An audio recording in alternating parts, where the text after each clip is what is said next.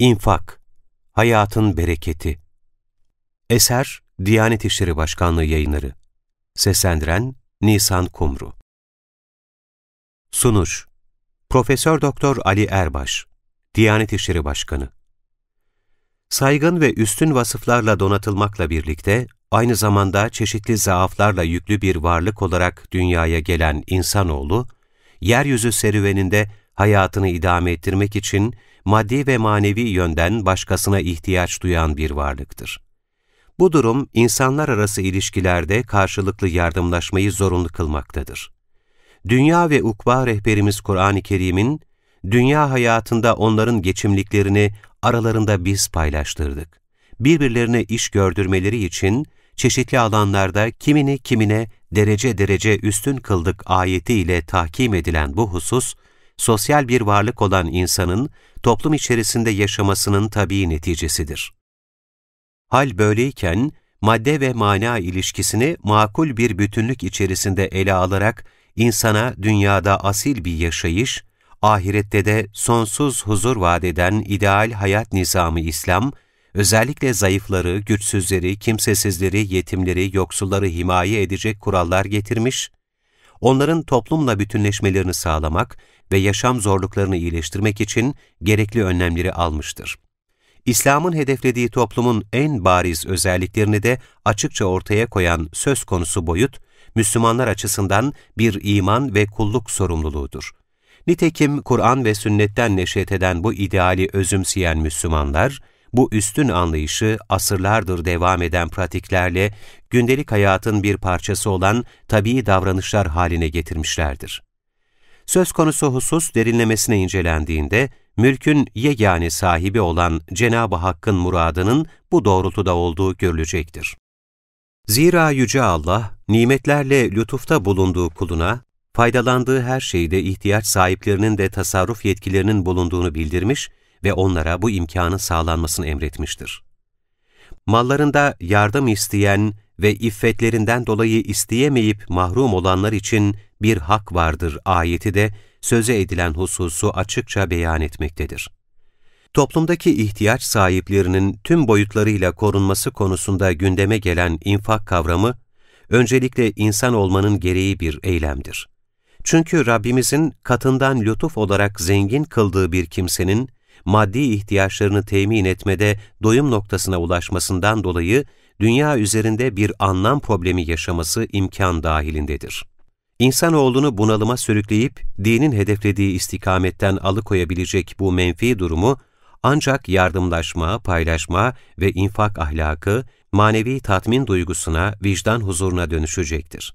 Bu bağlamda, her durumda olduğu gibi infak ve yardımlaşma hususunda da bizlere bir bilinç, farkındalık ve en güzel örneklik bırakan Hazreti Peygamber sallallahu aleyhi ve sellem, kişinin aşırı mal hırsını frenleyecek, onu başkalarının sıkıntılarını paylaşarak huzur bulacak bir ruh ve zihin yapısına kavuşturacak evrensel ilkeler ve eşsiz reçeteler getirmiştir. Nitekim üstteki el, alttaki elden hayırlıdır buyurarak infak eylemine beşeri ve sosyal yönden ideal bir fonksiyon yüklemiş ve müminleri Allah'ın rızasını elde etmede herkesin kazanacağı bir hayır yarışına sokmuştur. Bu meyanda Rabbimiz de müminlerin kulluk yolculuğundaki motivasyonunu artırmak için Allah'ın rızasını kazanmak arzusuyla ve kalben mutmain olarak mallarını Allah yolunda harcayanların durumu, yüksekçe bir yerdeki güzel bir bahçenin durumu gibidir ki, bol yağmur alınca 2 kat ürün verir. Bol yağmur almasa bile ona çiseleme yeter. Allah yaptıklarınızı hakkıyla görendir ayetiyle emsal getirip, infakın sadece bir iyilik eylemi olmayıp, kulluk vazifesi olduğuna dikkat çekmiş ve bu görevi başarıyla yerine getirenlerin elde edeceği bereketli mükafata işaret etmiştir. Kişinin sahip olduğu maddi ve manevi her tür nimetten başkalarını da yararlandırmanın ifadesi olan infak, medeniyetimizin ve Müslüman hayatının en önemli tezahürlerindendir. Zira bilgi, hikmet ve marifet rükûnları üzerine kurulmuş iman, kulluk ve güzel ahlakla tezyin edilmiş İslam medeniyeti, esas itibarıyla bir infak medeniyetidir. Bu çerçevede, sevdiğiniz şeylerden Allah yolunda harcamadıkça iyiliğe asla erişemezsiniz ayetini kuşanan her bir Müslüman, infakı ahlakın ve medeniyetin korucu değerleri arasında görmüştür. İyilik ve takva, Allah'a karşı gelmekten sakınma üzere yardımlaşın ama günah ve düşmanlık üzere yardımlaşmayın ayetiyle, toplumsal iyilik bilincini özümsemiş ve İslam düşüncesini insanlığın umut ve ufuk merkezi haline getirmiştir. Bu yönüyle infak, medeniyetin varlık sebebi ve toplumsal hayatta yüce dinimiz İslam'ın temsil yönünü oluşturan mühim bir şiardır. Dolayısıyla Müslümanlar yardımlaşmayı ve infakı hayatlarının merkezine yerleştirmiş, sahip oldukları ilmi, iktisadi birikimlerini her daim başkalarıyla paylaşmış ve bu asil eylemi asla tahakküm aracı haline getirmemişlerdir. Bu itibarla İslam medeniyeti, vermenin hazzına ulaşmış insan topluluklarının var ettiği değerler bütünüdür. Aksi takdirde bu duyguyu idrak edememiş, cimriliğe saplanmış, israf ve lüks çıkmazında debelenen fertlerden oluşan bir toplumun dünyaya huzur ve güven veren bir müktesebatı var etmesi imkansızdır. Bu meyanda yeryüzünü imar etme görevini hakkıyla yerine getirmiş eslafımızın varisleri olarak, iktisadi infakın yanında bilgi elde etme, güncelleme ve nihayetinde ahlaka dönüştürüp infak etme hususunda da muhkem ve sürekli bir bilinç oluşturmamız elzemdir. Herkese imkanı dahilinde iyilikte ve yardımda bulunma duygusunu tattırıp, sekineti takdim eden ve nihayetinde bireyi takvaya, toplumu da sosyal ve iktisadi açıdan şahikaya ulaştıran infak, Yüce Kitabımız Kur'an'ın ana konusunu teşkil eden tevhid ve Allah'a ibadetle birlikte ana babaya iyilik etmenin devamında insanı istenen hedefe ulaştıracak iyi işler cümlesindendir. İnfak duygusu, insandaki ulvi hislerin harekete geçmesinin, nefsin tezkiyesinin, zihnin ve gönlün hakikate açılmasının ve böylelikle insan-ı kâmil olmanın değerli vesilelerindendir. Fakat dünyevileşme ve bireyselleşmenin hayatı kuşattığı, vahdet şuurunun örselendiği, tüketimin kendini ifade biçimi olarak görüldüğü maddiyat düşkünlüğü, güç ve çıkar tutkusunun, özenti ve gösterişe dayalı hayatların öne çıktığı günümüzde, insanlığın sürüklendiği sonu gelmez arzu, istek ve ihtiraslar, infak ve yardımlaşmanın önündeki en zorlu engellerdir. Bu sebeple insanın dünyasıyla ilişkisini doğru şekilde anlamlandırması ve güzel ahlakla kemale ulaşması için infak eşsiz bir fırsattır. Öte yandan bu İslami düstur, insanın kendinden eksilterek başkasını tamama erdirme boyutuyla, kişiyi Yüce Allah'ın eliyle dünya ve ahiret selametine sevk eden muazzam bir imkandır. Allah Resulü'nün, Müslüman, Müslümanın din kardeşidir, ona zulmetmez, onu düşman eline vermez, himaye eder. Her kim Müslüman kardeşinin ihtiyacını giderirse, Allah da onun bir ihtiyacını giderir. Her kim de bir Müslümanın bir sıkıntısını giderirse, bu sebeple Allah da onun bu iyiliği sayesinde kıyamet sıkıntılarından bir sıkıntısını giderir ifadesi de vurgulanan hususu açıkça teyit etmektedir. Bu noktadan hareketle ifade edelim ki, nurlu gölgesi üzerimize düşmeye başlayan, sürekli ve kuşatıcı bir kardeşlik zemini oluşturarak ibadet, kültür ve medeniyet yaşantımıza sayısız güzellikler katan mübarek Ramazan ayı, infak, yardımlaşma ve paylaşmaya dayalı mutedil bir hayatı merkeze almak, derinlikli ve kapsamlı bir muhasebe ile hatalardan kurtulmak için eşsiz bir fırsattır. Bu vesileyle rahmet, mağfiret ve kurtuluş iklimi Ramazan ayının, bütün müminler ve insanlık için gerçek anlamda iyiliğe ulaşma adına daha güzel bir hayatın ve dünyanın inşasına vesile olmasını Cenab-ı Hak'tan niyaz ediyorum. Kur'an'da İnfak. Profesör Doktor Mehmet Ünal, Din İşleri Yüksek Kurulu üyesi. Sınav için gelmişiz bu fani dünyaya. Yüce Yaradan, varlığından ve birliğinden gönderdiği elçilerle haberdar etmiş bizleri. Mutlaka deneneceğimizi hatırlatmış bizlere her şeyden. Sadece inandık demenin yetmediğini duyurmuş, değer verdiğimiz ne varsa maddi ve manevi, uğrunda mücadele ettiğimiz her türlü kıymetten sorumlu tutmuş bizleri. Tüm bunların imtihan kalemine dahil edildiğini hatırlatmış. Varlığın tümü kendisinin olduğu halde yapmış bunu. Vahyin ilk temsilcileri bu bağlamda imani duruşlarıyla çok farklı bir refleks gösteren kimseler olmuşlar. Ali İmran suresinde yer alan, sevdiğiniz şeylerden Allah yolunda harcamadıkça iyiliğe, hayra, fazilete asla erişemezsiniz. Her ne harcarsanız Allah onu bilir mealindeki ayetin indiriliş sebebine baktığımızda bu açıkça görülmektedir. İnen bu ayet karşısında birre erişebilmek adına ashabtan kimi çok sevdiği cariyesini azat etmiş, kimisi atını satarak tasadduk etmiş, kimisi de kendisi için çok kıymetli olan Medine'deki hurma bahçesini bu uğurda feda etmişti. Sevmek, vermekten ve feda etmekten geçiyordu. İnfak da aslında en sevgili için sevdiklerinden vererek bu sevgiyi gösterebilme çabası değil miydi? Bu bilinci işleyen Yüce Rabbimiz aslında mal mülk adına var olan ve bizim zannettiğimiz her şeyin bize emaneten ve muvakkaten verildiğini, vakti ve zamanı gelince bizimle beraber onların da el değiştireceğini bize haber verir. İnfak kavramı Yüce Kitabımızın birçok yerinde işlenen, başta zekat olmak üzere sadaka, karz-ı hasen ve bir gibi diğer kavramlarla benzer anlamlarda kullanılan önemli kavramlardan biridir. Zekat, Müslümanlara ait zorunlu mali farizayı ifade ederken, sadaka ve infak gibi kavramlar daha geniş bir anlam yelpazesine sahiptir. Kur'an'da infak, mümini değerli kılan meziyetlerden biri olarak türevleriyle birlikte 70'ten fazla yerde geçer. Sözlükte malı tüketmek, bitirmek, harcamak, elden çıkartmak gibi anlamlarda kullanılan infak kavramı, terim olarak Allah'ın hoşnutluğunu elde etmek amacıyla kişinin kendi servetinden harcama yapması, muhtaçlara ayni ve nakdi yardımda bulunması olarak tanımlanır. Bu kavramın içine kişinin yakın ve uzak tüm akrabalarına, eşine, dostuna ve tüm ihtiyaç sahiplerine faydası olan, mal, mülk gibi maddi katkılarda bulunması girdiği gibi manevi değere karşılık gelen makam, ilim, nasihat, yol gösterme gibi çabalar da girebilmektedir. Bu bağlamda Ragıp el-İsfahani, mal dışında manevi değeri olan şeylerle yapılan çabanın da infak kavramı içinde olduğunu söyler.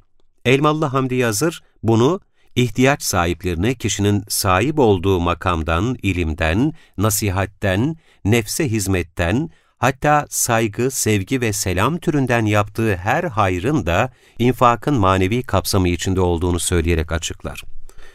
İslam bilginlerinin açıklamalarına göre infakın vacip olanı da vardır, tatavvu yani nafile olanı da vardır. İnfakın ve ondan türeyen nafakanın asıl anlamı, kişinin malından değişik şekillerde harcayarak yaptığı bir çıkartmadır. Lakin bu temel anlamı yanında farklı ayetlerde bu kavram, farz olan zekat manası ve nafile olan sadaka anlamı yanında, din yolundaki tüm çaba ve gayretlere, eşler için yapılan harcamalara, malın tükenip harcanmasıyla ortaya çıkan fakirliğe ve bizlere bahşedilen rızka karşılık gelecek şekilde de kullanılmıştır. Dahası başkalarına bildiklerini öğretme yolunda yapılan çabalar bile infak yolunda bir kıymete karşılık gelmektedir. Muhakkak ki kendisine ulaşılmayan, insanlara anlatılmayan ilim, infak edilmeyen, harcanmayan hazine gibidir. Kur'an'ın yoğun bir şekilde işlediği infak ibadetine dair bazı hususları kısa başlıklar halinde vermeye çalışacağız. 1. İnfak etmek, müminlerin vasıflarındandır. Kur'an'ın genel ayetlerine bakıldığında müminlerin vasıfları sıralanırken onların gayba inanan, imani duruşları akabinde namazlarını kıldıkları ve kendilerine verilen maldan infak ettikleri ifade edilir. Bu ayetlerin bir kısmının Mekke, diğer kısmının ise Medine döneminde nazil olması dikkat çekicidir. Bu zekat emri gelmeden önce de onların genel anlamda infaka teşvik edildiklerini göstermektedir. Ayetlerde şöyle buyrulur: Muttakiler gayba iman ederler, namazı kılarlar, kendilerine verdiklerimizden hayra harcarlar. Müminler namazlarını özenle kılarlar.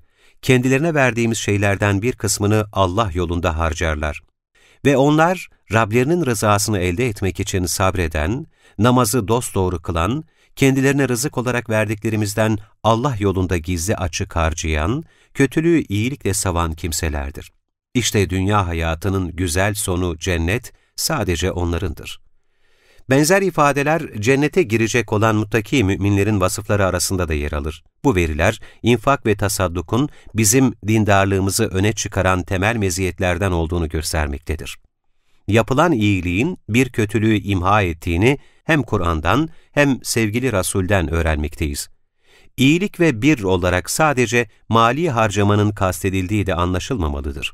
Hz. Peygamber'in hadislerinde infakın ve sadakanın kapsamı o kadar geniş tutulmuştur ki, zekat, fıtır sadakası, kefaret ve adak gibi maddiyata bağlı ameller dışında sıla-i rahim, borçluya mühlet vermek gibi manevi yardımlar da bu kapsam içinde görülmüştür.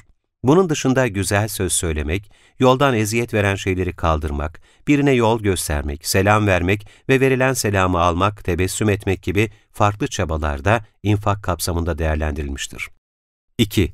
İnfak, mülkün gerçek sahibinin verdiğinden vermektir. Kur'an ayetleri incelendiğinde malın ve mülkün sahibinin Allah olduğu, bizim zannettiğimiz ne varsa aslında bu aidiyetin arızi, geçici olduğu anlaşılmaktadır. Kur'an bunu göklerin ve yerin tamamı zaten Allah'a kalacak olduğu halde ne diye hala Allah yolunda harcama yapmıyorsunuz sorusuyla bizleri hatırlatır. Ve bizleri kıyamet günü gelmeden önce infak etmeye şöyle çağırır. Ey iman edenler! Hiçbir alışverişin, hiçbir dostluğun ve hiçbir şefaatin olmadığı kıyamet günü gelmeden önce size rızık olarak verdiklerimizden Allah yolunda harcayın. İnkâr edenler, zalimlerin ta kendileridir. Mümin kul, malın gerçekte Yüce Rabbimize ait olduğu bilinciyle hareket ettiğinde, onun rızası doğrultusunda vermek kendine zor gelmeyecektir. Elbette kişinin bu infakını durumu yerindeyken, imkan ve koşulları varken yapabilmesi gerekecektir. Çünkü ölüm anının anlatıldığı bir ayette, kişinin derin pişmanlık içinde olacağı, bu halindeki yalvarışının bir faydasının olmayacağı şöyle bildirilir. Her birinize ölüm gelip Rabbim ne olur bana azıcık daha süre tanısan da gönüllü yardımda bulunsam ve iyi kişilerden olsam diye yalvarmadan önce size verdiğimiz rızıklardan başkaları için de harcayın. 3. İnfaka en yakınlardan ve en mağdurlardan başlamak gerekir. İnfak söz konusu olduğunda kişinin elbette toplumda en muhtaç olanı ve en mağdur olanı bulması gerekecektir. Bu konuda da önceliği en yakınlara vermek elzemdir. Bu hususta Kur'an'da yakın akraba vurgusu dikkat çeker. İlgili ayette de ki, harcayacağınız mal, ana baba, yakınlar, öksüzler, yoksullar ve yolcular için olmalıdır buyrulur. Hazreti Peygamber bu hususta kendisine yöneltilen bir soruya, sizden birinin yanında fazladan bir şey olduğunda onu öncelikle kendisi için infak etmeye başlasın, sonra ailesi, sonra da çocukları için buyurarak cevap vermiştir. Tüm malını infak etmek isteyen Sa'd bin Ebu Vakkas'a da, ''Ey Sa'd, senin mirasçılarını zengin bırakman, onları yoksul ve başkalarına avuç açar bir halde bırakmandan daha hayırlıdır.'' demiştir. Kur'an'da infak ve sadaka konusunun ele alındığı ayetlerde üzerinde durulan kavramlardan birisi li vechillah'tır. Yani yaptığı işi Allah'ın zatı ve rızası için yapmış olmak. İnsan suresinde evrar olan cennet sakinlerinin dünyada işledikleri güzel amellerden bahsedilmiş, onların miskini, fakiri ve esiri doyururken, biz size sırf Allah rızası için yediriyoruz. Sizden bir karşılık ve teşekkür beklemiyoruz dedikleri aktarılmıştır. Leyl suresinde de ihlaslı müminler anlatılırken, o hiç kimseye karşılık bekleyerek iyilik yapmaz. Yaptığı iyiliği ancak Yüce Rabbinin rızasını istediği için yapar buyurulmuştur. Her amelde olduğu gibi infakta da samimiyet ve ihlas önemlidir. Kişinin yaptığı salih amellerde samimiyet ve ihlası asla ihmal etmemesi gerekir. Münafıkların kıldıkları namazlar kabul olmadığı gibi yaptıkları infakın da Allah katında bir değerinin olmadığı ve amellerinin kabul edilmediği bildirilmiştir. Çünkü eylemlerinde samimiyet bulunmamaktadır. 5. İnfak, kişinin kendini cimriliğe karşı korumasıdır. Sahip olduğumuz mal, servet ve diğer dünyalık şeylerin bize cazip geldiği, nefsimize hoş geldiği aşikardır. Bizde tüm bunlara karşı yaratılıştan ayrı bir meyil ve teveccüh vardır. Yüce Rabbimiz kişinin mala olan düşkünlüğüne özellikle vurgu yapar ve siz malı da çok seviyorsunuz buyurur. Mala ait bu fıtri temayül insana yaratılıştan yüklenmiştir. Kur'an, insan nefsinin kıskançlık ve cimrilik gibi bencil duygulara hazır, elverişli bir şekilde yaratıldığını söyler. Ancak bu halden kurtulmak da bizim için mümkün kılınmıştır. İç dünyamızda bulunan ve şeytanın bir ayartma aracı olarak kullandığı cimrilik duygusundan infak yeleğiyle kurtulmamız mümkündür. Kişi infakla nifaktan kurtulabileceği gibi nefsinin cimriliğine karşı başarıyı da elde edebilecektir.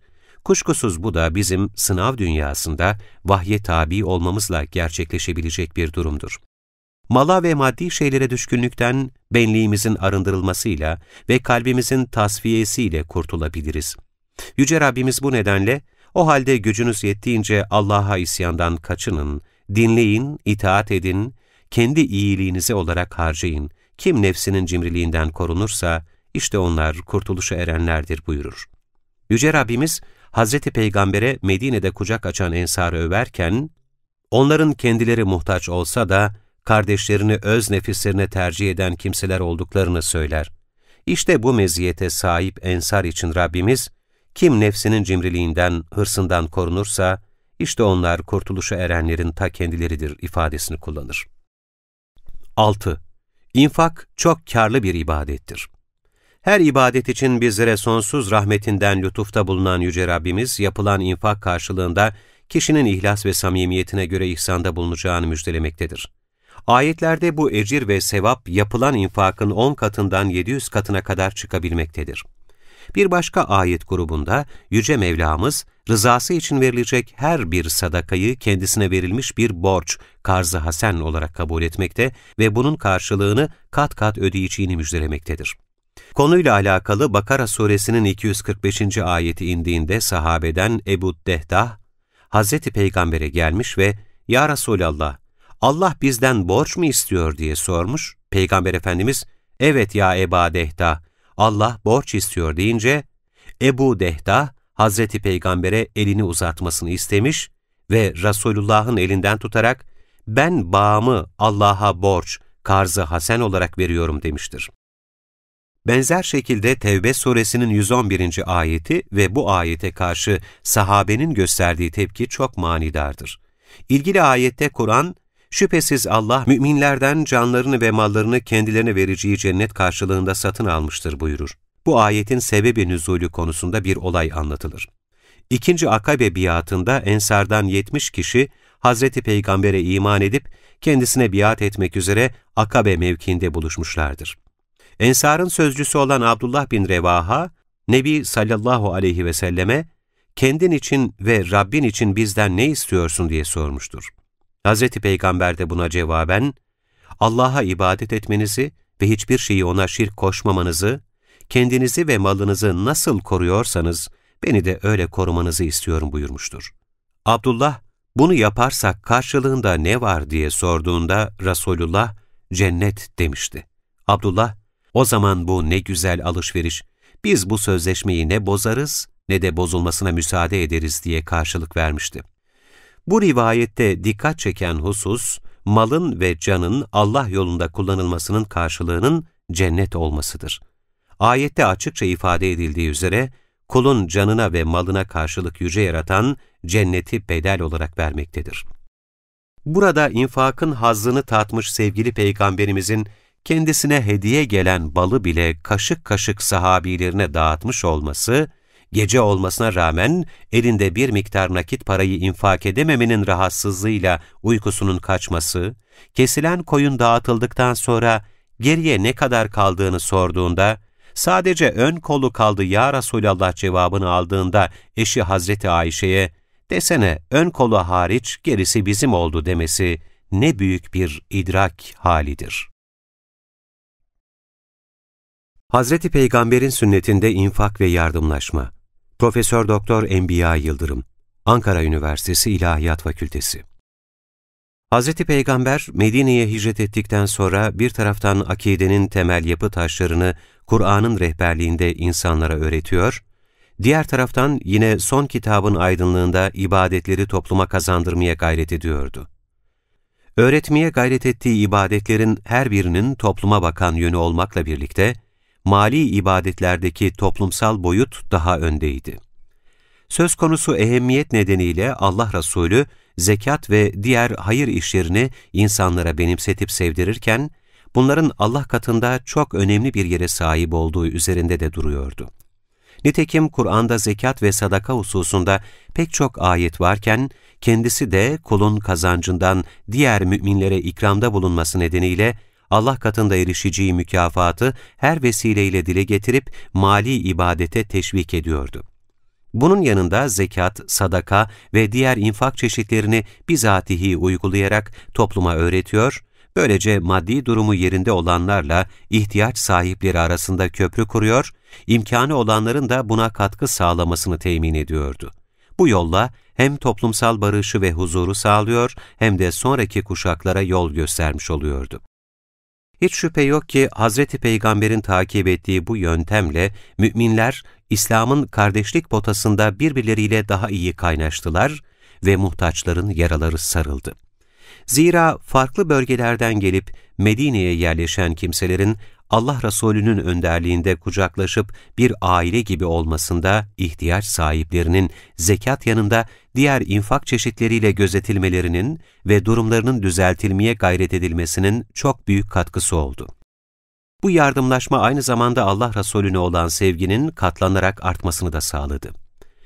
İhtiyaç sahiplerini unutan ve sadece kendisiyle ailesinin mutluluğuna odaklanan bireylerin yaşadığı bir toplumda uyarı sinyalleri yakın bir zamanda duyulmaya başlar. Çünkü iki taraf arasındaki kopukluk ve uçurum gün gittikçe keskinleşir ve derinleşir. Suç oranlarının artmasında bu gerçeğin hiç şüphe yok ki büyük payı vardır. Bu nedenle Allah Resulü'nün insanların kalplerindeki merhamet damarını her zaman canlı tutmak ve toplumun birbirini her şartta düşünmesi için gerek zekat ve gerekse diğer yardım türleri üzerinde devamlı durmasını iyi anlamamız gerekir. Çünkü merhameti unutan bir toplumda insanları birbirine bağlayan en önemli ögelerden biri ortadan kalkmış olur. Bu yüzden Hazreti Peygamber, veren el, alan elden hayırlıdır buyurmuş ve Müslümanları sürekli infaka davet etmiştir. Nefse zor gelen ibadeti kalbe sevdirmek. Hayatımızın tamamını kuşatan ibadetlere baktığımızda, bunların bir kısmının sadece bedenimizle eda edildiğini görürüz. Namaz ve oruç ibadetleri böyledir. Bir de hem bedenen hem de maddi harcamayla yerine getirdiğimiz ibadetlerimiz vardır. Hac gibi. Hac için insan maddi hazırlığını yaptıktan sonra sağlığı yerindeyse ve de günümüz şartlarında kurası çıkarsa ibadetini yerine getirir. Bu ibadet için maddi harcama gerekmekle birlikte harcama insanın kendisinedir. Sadece mali ibadet olan zekat ve sadakaya gelince bunlarda durum çok farklıdır. Mümin, başkasının en küçük bir payı olmayan kazancından muhtaç olan birine hisse ayırmaktadır. Burada bir başkası için fedakarlık söz konusudur ve birine yardım etmek için eli cebe sokmak son derece zordur. Bunu yapmak insanın imanının ve Allah'a olan inancının sağlamlığının göstergesidir. Zekat ve sadaka veren insanları öven ayetlerle hadisleri bir de bu açıdan düşünmek gerekir. Hazreti Peygamber'in bu zor ibadeti müminlere sevdirmiş olması ve durumu yerinde olanların gerektiğinde yardım seferberliğine girişmesi hem Resulullah'ın güzel rehberliğini hem de sahabenin imanının kemalini gösterir. İnfakta önceliği olanlar. Hazreti Peygamber'in zekat ve sadaka ile ilgili hadislerine baktığımızda bir şey çok dikkatimizi çeker. Ayetler gibi Allah Resulü de akrabanın gözetilmesi üzerinde özellikle durur. Bir anlamda müminin öncelikle yakınından hayra başlamasını tavsiye eder. Modern hayatın getirdiği kopukluk nedeniyle insan kime yardım edebileceğini bilemez olmuştur. Bu nedenle akrabanın önceliği günümüzde biraz daha önem taşımaktadır çünkü herkes yakın akrabasının durumunu az çok bilir. Akraba yanında Hazreti Peygamber toplumda korunmaya en muhtaç kesimlerden olan yetimler, öksüzler ve dulların himayesine de hassasiyetle eğilmiş ve onlara da sahip çıkılmasını teşvik etmiştir. Sosyal yardım kurumlarının olmadığı bir dönemde böylesi bir titizliğin ne kadar önem arz ettiği aşikardır. Çünkü himayesinde olacağı bir büyüğü olmayan yetim veya öksüz de evine gıda getirecek, onu koruyacak bir eşi bulunmayan dulların yaşamlarındaki zorluk hepimizce malumdur. Bu yüzden Allah Resulü'nün onlarla ilgilenmeye yönelik teşviklerini iyi anlamaya gayret etmemiz gerekmektedir. Dulların ve miskinlerin ihtiyaçlarını görmek için çalışan kişi, Allah yolunda cihad eden kişi gibidir. Bir hadislerinde de yetimlerle ilgilenenlerin cennette onunla beraber olacaklarını beyan etmişlerdir. Yardımın gizli yapılmasını teşvik. Allah Resulü, devlet eliyle yaptığı yardımlarda gizlemenin mümkün ve hatta doğru olmaması nedeniyle infakı aleni yapardı. Bazen Medine'ye zekat malı geldiğinde duyan insanlar şehre akın ederdi. Allah Resulü de gördüğü manzara karşısında tebessüm eder ve gelenlerin ihtiyaçlarını sırayla gidermeye gayret ederdi. Yine bu amaçla Medine'nin ilk yıllarında ihtiyaç sahiplerinin fazlalığını göz önünde bulundurarak kurban etlerinin 3 günden fazla saklanmasını yasaklamış ve fakirlere dağıtılmasını emretmişti.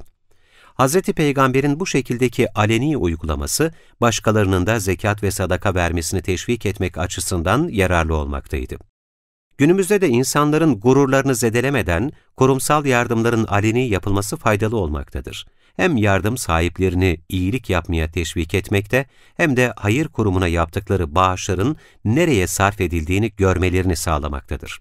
Bu yardımlar aynı zamanda ülke insanının fakirlerin gözetildiğini görerek birbirlerine daha fazla bağlanmasına ve kardeşlik anlayışının pekişmesine destek vermektedir.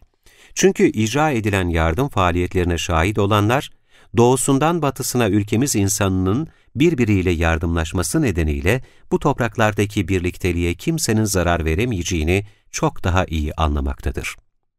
Bazen gerekli olan böylesi aleni yardımlar yanında Allah Resulü bir endişesi nedeniyle müminlerin bireysel olarak yapacakları yardımları başkalarına bildirmemelerini tavsiye etmiştir. Bu da infakta bulunanın başkalarının bunu görmesi durumunda gururunun okşanması ve yaptığı ibadet yüzünden kibre kapılmasıdır. Böylesi bir durum çok tehlikelidir. Taatin günaha evrilmesi halidir. İbadetin sevabını alıp götüreceği gibi insanın nefsinin azgınlaşmasına bile sebebiyet verebilir. Allah Resulü'nün kıyamette hesabı çetin olacak insanları sayarken bahsettiği kişi böyledir. Huzura getirilenlerden biri, Allah'ın zenginlik ihsan edip nimetlerin her çeşidinden verdiği bir insandır. Allah ona verdiği nimetlerini tek tek anlatır. O da bu nimetleri ikrar eder. Sonra Yüce Allah ona şöyle sorar: bu nimetlerle ne yaptın? O kişi de şu cevabı verir: senin infak edilmesini murad ettiğin her yolda infakta bulundum. Allah Teala ona şöyle buyurur: yalan söylüyorsun. Senin için cömert denilsin diye bunu yaptın. Zaten istediklerin gerçekleşti ve bu senin için dendi.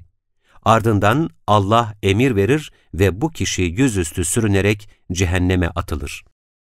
Zekat vereni mutlu eden 3 şey. Allah Resulü'nün hadislerine baktığımızda zekat ve diğer infak çeşitlerinde bulunan insan için 3 mutluluğun söz konusu olduğunu görmekteyiz. Bu, yerine getirilen ibadetin ne kadar mühim olduğunu göstermesi açısından dikkat çekicidir. Birincisi, kul farkında olmadan veya ihmal sonucunda malına bulaşmış olan ve esasında hakkı olmayan kısmı zekat vererek temizler. Zira elimizdekilerin 1/40'ını vermekle emrolunduğumuz zekat kelimesinin anlamı temizlik, artmak, bereketli olmak, iyi ve düzgün olmaktır. Nitekim bu hususa işaret eden Rabbimiz şöyle buyurmaktadır: onların mallarından sadaka al ki bununla onları günahlardan temizlersin, tertemiz edersin. İşte mümin, malını tertemiz hale getirdiğinden dolayı verdiği zekatla ve diğer infaklarıyla elindekini temiz hale getirir.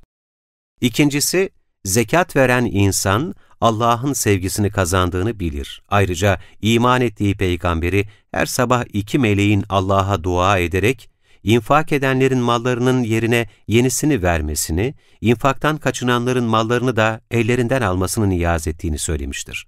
Kutlu elçi ayrıca şöyle buyurmuştur: mallarınızı zekatla koruyun. Üçüncüsü, insanın mutlaka yüzleşeceğini bilmesine rağmen her zaman kendisinden uzak tuttuğu ölümle karşılaşacak olması kaçınılmaz sondur.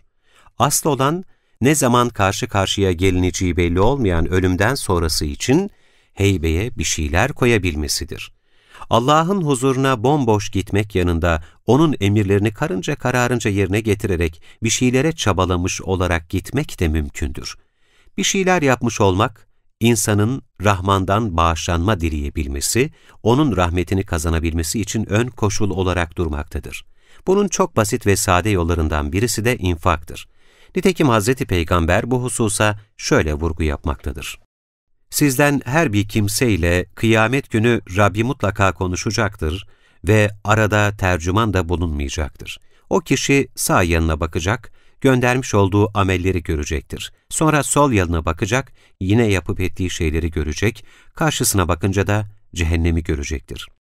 Kim yarım hurmayla bile olsa, yüzünü ateşten koruyabiliyorsa, bunu hemen yapsın. Hangi Müslüman ihtiyacı olan başka bir Müslümana bir elbise giydirirse, Allah da ona cennetin yeşil elbiselerinden giydirir. Hangi Müslüman aç bir Müslüman doyurursa, Allah da onu cennet meyvelerinden doyurur. Hangi Müslüman susamış bir Müslümana su verirse, Allah da ona kabı mühürlü halis cennet şarabı içirir. Cömert kimse Allah'a, cennete ve insanlara yakındır, ateşten uzaktır. Cimri kimse ise Allah'tan, cennetten ve insanlardan uzaktır. Ateşe yakındır. Cömert cahil, cimri abidden Allah'a daha çok sevimlidir. İşte zekat veren insan bir şeyin bilincindedir. Yarın Rabbinin huzuruna varacağını ve dünyada bütün yapıp ettiklerinden hesaba çekileceğini adı gibi bilmektedir. Bu nedenle yaratanını memnun eden bir kul olarak divana durmak onun en büyük arzusudur. Çünkü alemleri yaratan şöyle buyurmaktadır. Merhametim her şeyi kuşatmıştır. Onu özellikle muttakilere, zekat verenlere ve ayetlerimize inananlara mahsus kılacağım.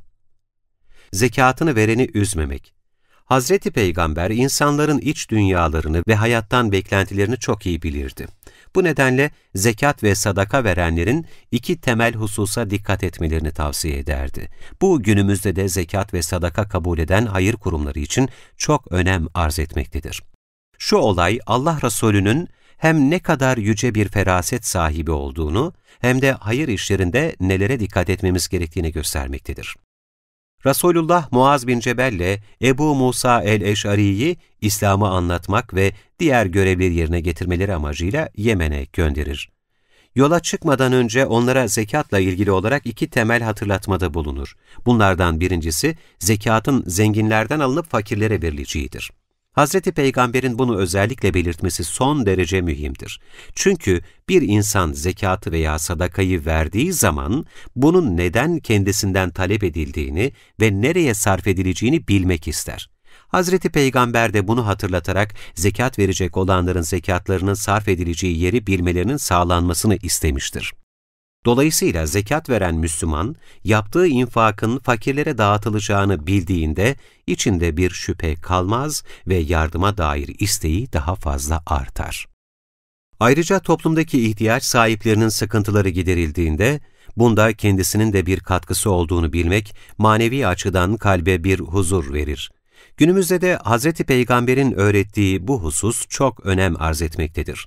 Müminlerin kazançlarından fedakarlık ederek verdikleri zekat ve sadakayı toplayan hayır kurumlarının şeffaf olmaları ve topladıklarını nereye sarf ettikleri bilinmelidir. Çünkü bu konudaki güven kaybolacak olursa, bunu tekrardan tesis etmek çok zor olacağından, en büyük mali ibadete büyük bir darbe vurulmuş olacaktır.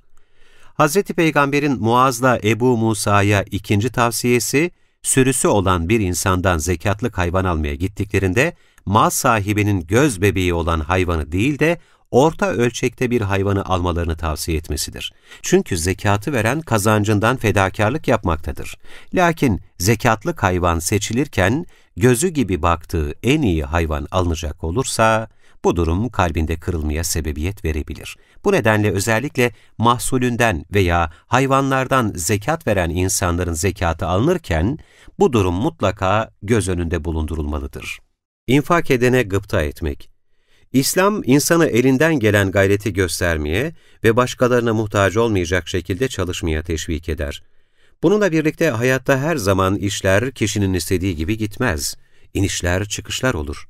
Keza toplumun bir kesimi zengin olurken bir kısmı orta halli olur. Bunun yanında ihtiyaç sahipleri her zaman bulunur. Gerek Allah'ın ve gerekse Hazreti Peygamber'in her üç insan grubundan da kendi konumlarına göre talep ettiği şeyler vardır. Zenginin şımarmaması, ihtiyaç sahiplerini unutmaması, orta halli olanın haline şükrederek kendisi gibi imkan elde edememiş olanlara gücü yettiğince yardımcı olması, fakirin de üzerine düşen sorumluluğu yerine getirdikten sonra içinde bulunduğu şartları Allah'a isyana dönüştürmemesidir. Çünkü fakirliğini isyan boyutuna taşıyacak olduğunda, hayatı kendisine zehredeceği gibi ahiretini kaybetmesi de söz konusu olabilir. İslam, bu üç grup arasında dengeli ve sosyal barışı temin edici bir yol bulurken, hiç kimsenin diğerine haset etmemesini de öğretir. Nitekim Allah Resulü'nün hadisine bakıldığında, onun müminlerin kendi hayatını yaşamaları gerektiği, başkalarını ölçü almalarının yanlışlığı üzerinde çok durduğunu görürüz. Ancak bir yer vardır ki, kutlu elçi bu noktada gıpta etmeyi normal görmekte ve hatta teşvik etmektedir. Yalnız şu iki kişiye gıpta edilmelidir. Biri, Allah'ın kendisine verdiği malı hak yolunda harcayıp tüketen kimse, diğeri, Allah'ın kendisine verdiği ilimle yerli yerince hükmeden ve onu başkalarına öğreten kimse.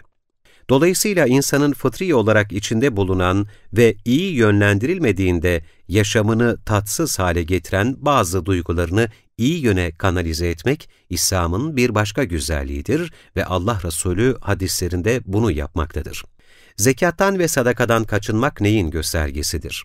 Hangi türde olursa olsun, bir emir Allah katından geldikten sonra yerine getirilmesi icap eder.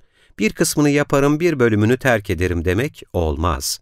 Bu nedenle bedenimize hitap eden namaz ve oruç gibi ibadetler nasıl Allah'ın bir fermanıysa, ifa edilmeleri nasıl zaruri ise, Allah Teala'nın diğer buyrukları da aynıdır. Maddi durumu yerinde olan ve şartlarını taşıyan kimsenin hacca gitmesinin farz olması bu yüzdendir. Aynı şekilde zekat vermek de farzdır. Allah'ın buyruğu olması açısından bakıldığında, namaz kılmakla zekat vermek arasında bir fark yoktur. Her ikisi de yaratıcının emridir. Dolayısıyla Allah'a yakınlık ve güzel kul olabilmek için her bir emrini yerine getirmek gerekmektedir. Maddi durumu yerinde olmasına rağmen zekat ve sadakayı fıtırdan kaçınarak kulluğu namaz ve oruç gibi ibadetlerde aramaya ve yalnızca bunlar üzerinde titizlenmeye gelince, bu cenneti kolay yoldan talep etmenin bir başka adıdır. Oysa zekat buyruğunun geldiği yerle namaz veya oruç emrinin geldiği makam arasında hiçbir fark yoktur. Yaratıcı buyruklarını yerine getirilmesi için ferman etmektedir. Bu emirler arasında ayrıma gitmek ve kolayımıza geleni tercih ederek Rabbimizi memnun edebileceğimizi düşünmek, Allah'ın büyüklüğünü anlayamadığımızın ve gizli niyetlerimize varıncaya dek her şeyimizden haberdar olduğunu kalbimizde hissedemediğimizin ve de Allah Resulü'nü rehber edinemediğimizin bir delilidir. Esasında burada Allah'ın emrini önemsememek yanında yaratıcıya karşı bir güvensizlik de söz konusudur. Zira Allah'ın bir emri olan zekat ve infak emrini yerine getirmeyen kişi, malının azalacağından endişe etmektedir. Namazını kılıp orucunu tutarken, bir yandan da Allah'ın emrini yerine getirdiğini düşünmekte, diğer yandan Allah'a itimadı olmadığından malına sıkı sıkıya sarılarak bu emrini yerine getiremiyorum, beni bu halimle kabul et demektedir. Oysa Hazreti Peygamber bu hususa vurgu yaparak, sadaka hiçbir zaman malı eksiltmez demiş, Allah Teala'nın da ey Ademoğlu infak et, ben de sana infak edeyim buyurduğunu nakletmiştir. Bir diğer hadislerinde de Müslümana maddi yardım sağlamanın bereketini ifade etmişlerdir. Her kim Müslüman kardeşinin bir ihtiyacını giderirse, Allah da onun bir ihtiyacını giderir. Her kim de bir Müslümanın bir sıkıntısını kaldırırsa, Allah da onun kıyamette bir sıkıntısını kaldırır. Zekattan ve sadakadan kaçınan insanlara gerekli olan, son anlarında artık fayda etmeyecek şu yalvarıştan önce bir şey yapabilmeleridir. Herhangi birinize ölüm gelip de, ''Ey Rabbim, beni yakın bir zamana kadar geciktirsen de sadaka verip iyilerden olsam.'' demeden önce size rızık olarak verdiğimiz şeylerden Allah yolunda harcayın. Bu kul zekatını vermediğinde hesabının çok çetin olacağını bilmelidir. Çünkü onu yaratan şöyle buyurmaktadır: Ey inananlar! Hahamlar ve rahiplerin çoğu insanların mallarını haksızlıkla yerler. Allah yolundan alıkoyarlar. Altın ve gümüşü biriktirip Allah yolunda sarf etmeyenlere can yakıcı bir azabı müjdele. Bunlar cehennem ateşinde kızdırıldıkları gün alınları, böğürleri ve sırtları onlarla dağlanacak. Bu kendiniz için biriktirdiğinizdir. Biriktirdiğinizi tadın denecek. Allah'ın bol nimetinden verdiklerinde cimrilik edenler, sakın bunun kendileri için hayırlı olduğunu sanmasınlar. Bilakis bu onların kötülüğünedir. Cimrilik yaptıkları şey, kıyamet günü boyunlarına dolanacaktır. Göklerin ve yerin mirası Allah'ındır. Allah işlediklerinizden haberdardır. Mal toplayarak onu tekrar tekrar sayanın vay haline. Malının kendisini ölümsüz kılacağını sanıyor. İnancıyla eylemi örtüşen Müslüman ne kadar da güzel bir insandır.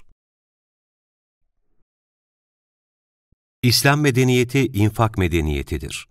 Doktor öğretim üyesi Kamil Yaşaroğlu, Marmara Üniversitesi İlahiyat Fakültesi. Medeniyet, tanımı itibarıyla bütün insanlığa hitap eden tarih olgusudur. İnsanın sadece fiziki ya da fizyolojik ihtiyaçlarına cevap veren bir sistem olmakla kalmaz, aynı zamanda manevi, ahlaki, metafizik ve kültürel isteklerini de karşılamak amacını taşır. Tarih boyunca ortaya çıkmış olan birçok medeniyeti şekillendiren bazı değerler vardır. Bu değerlerin en önemlilerinden biri de dindir. Dinin etkisini bir medeniyetin sahip olduğu ilim anlayışıyla kültür, sanat, mimari ve benzeri alanlarda görmek mümkündür. Nitekim İslam medeniyetinin ortaya çıkışında ve gelişmesinde Kur'an-ı Kerim'deki yönlendirici ifadeler ve nesiller boyunca benimsenerek uygulanan Hazreti Peygamber'in söz ve davranışları yani sünnet önemli bir rol oynamıştır. Günümüzde Uzak Doğu'dan Balkanlara, Orta Asya'dan Arap Yarımadası ve Güney Afrika'ya kadar oldukça geniş bir coğrafyada yaşayan Müslümanlar, bölge, ırk, soy, toplum ve kültür farklılıklarına ve aynı medeniyet şuuruna sahip olma konusunda tecrübe sahibi olmalarına rağmen, İslam medeniyeti sayesinde birliklerini sağladılar. Dürüstlük, ahde vefa, çevresine güven verme, kardeşlik ve dayanışma, eşitlik ve yardımlaşma gibi ilkelerin rehberliğinde ibadet eksenli kaynaşma ile birlikte güçlü ve sağlıklı bir toplumsal etkileşim atmosferine sahip oldular. 1. İslam medeniyetinde yardımlaşma ve infak. İslamiyet yardımlaşmayı maddi ve manevi hayatımızı kapsayacak şekilde en geniş sınırlarıyla ele almış ve dini ahlaki bir görev olarak ortaya koymuştur. Nitekim Kur'an'da sadaka, ihsan, inam, itam, infak, isar, ikram, bezl gibi kavramlarla yardımlaşmayı teşvik eden çok sayıda ayet vardır.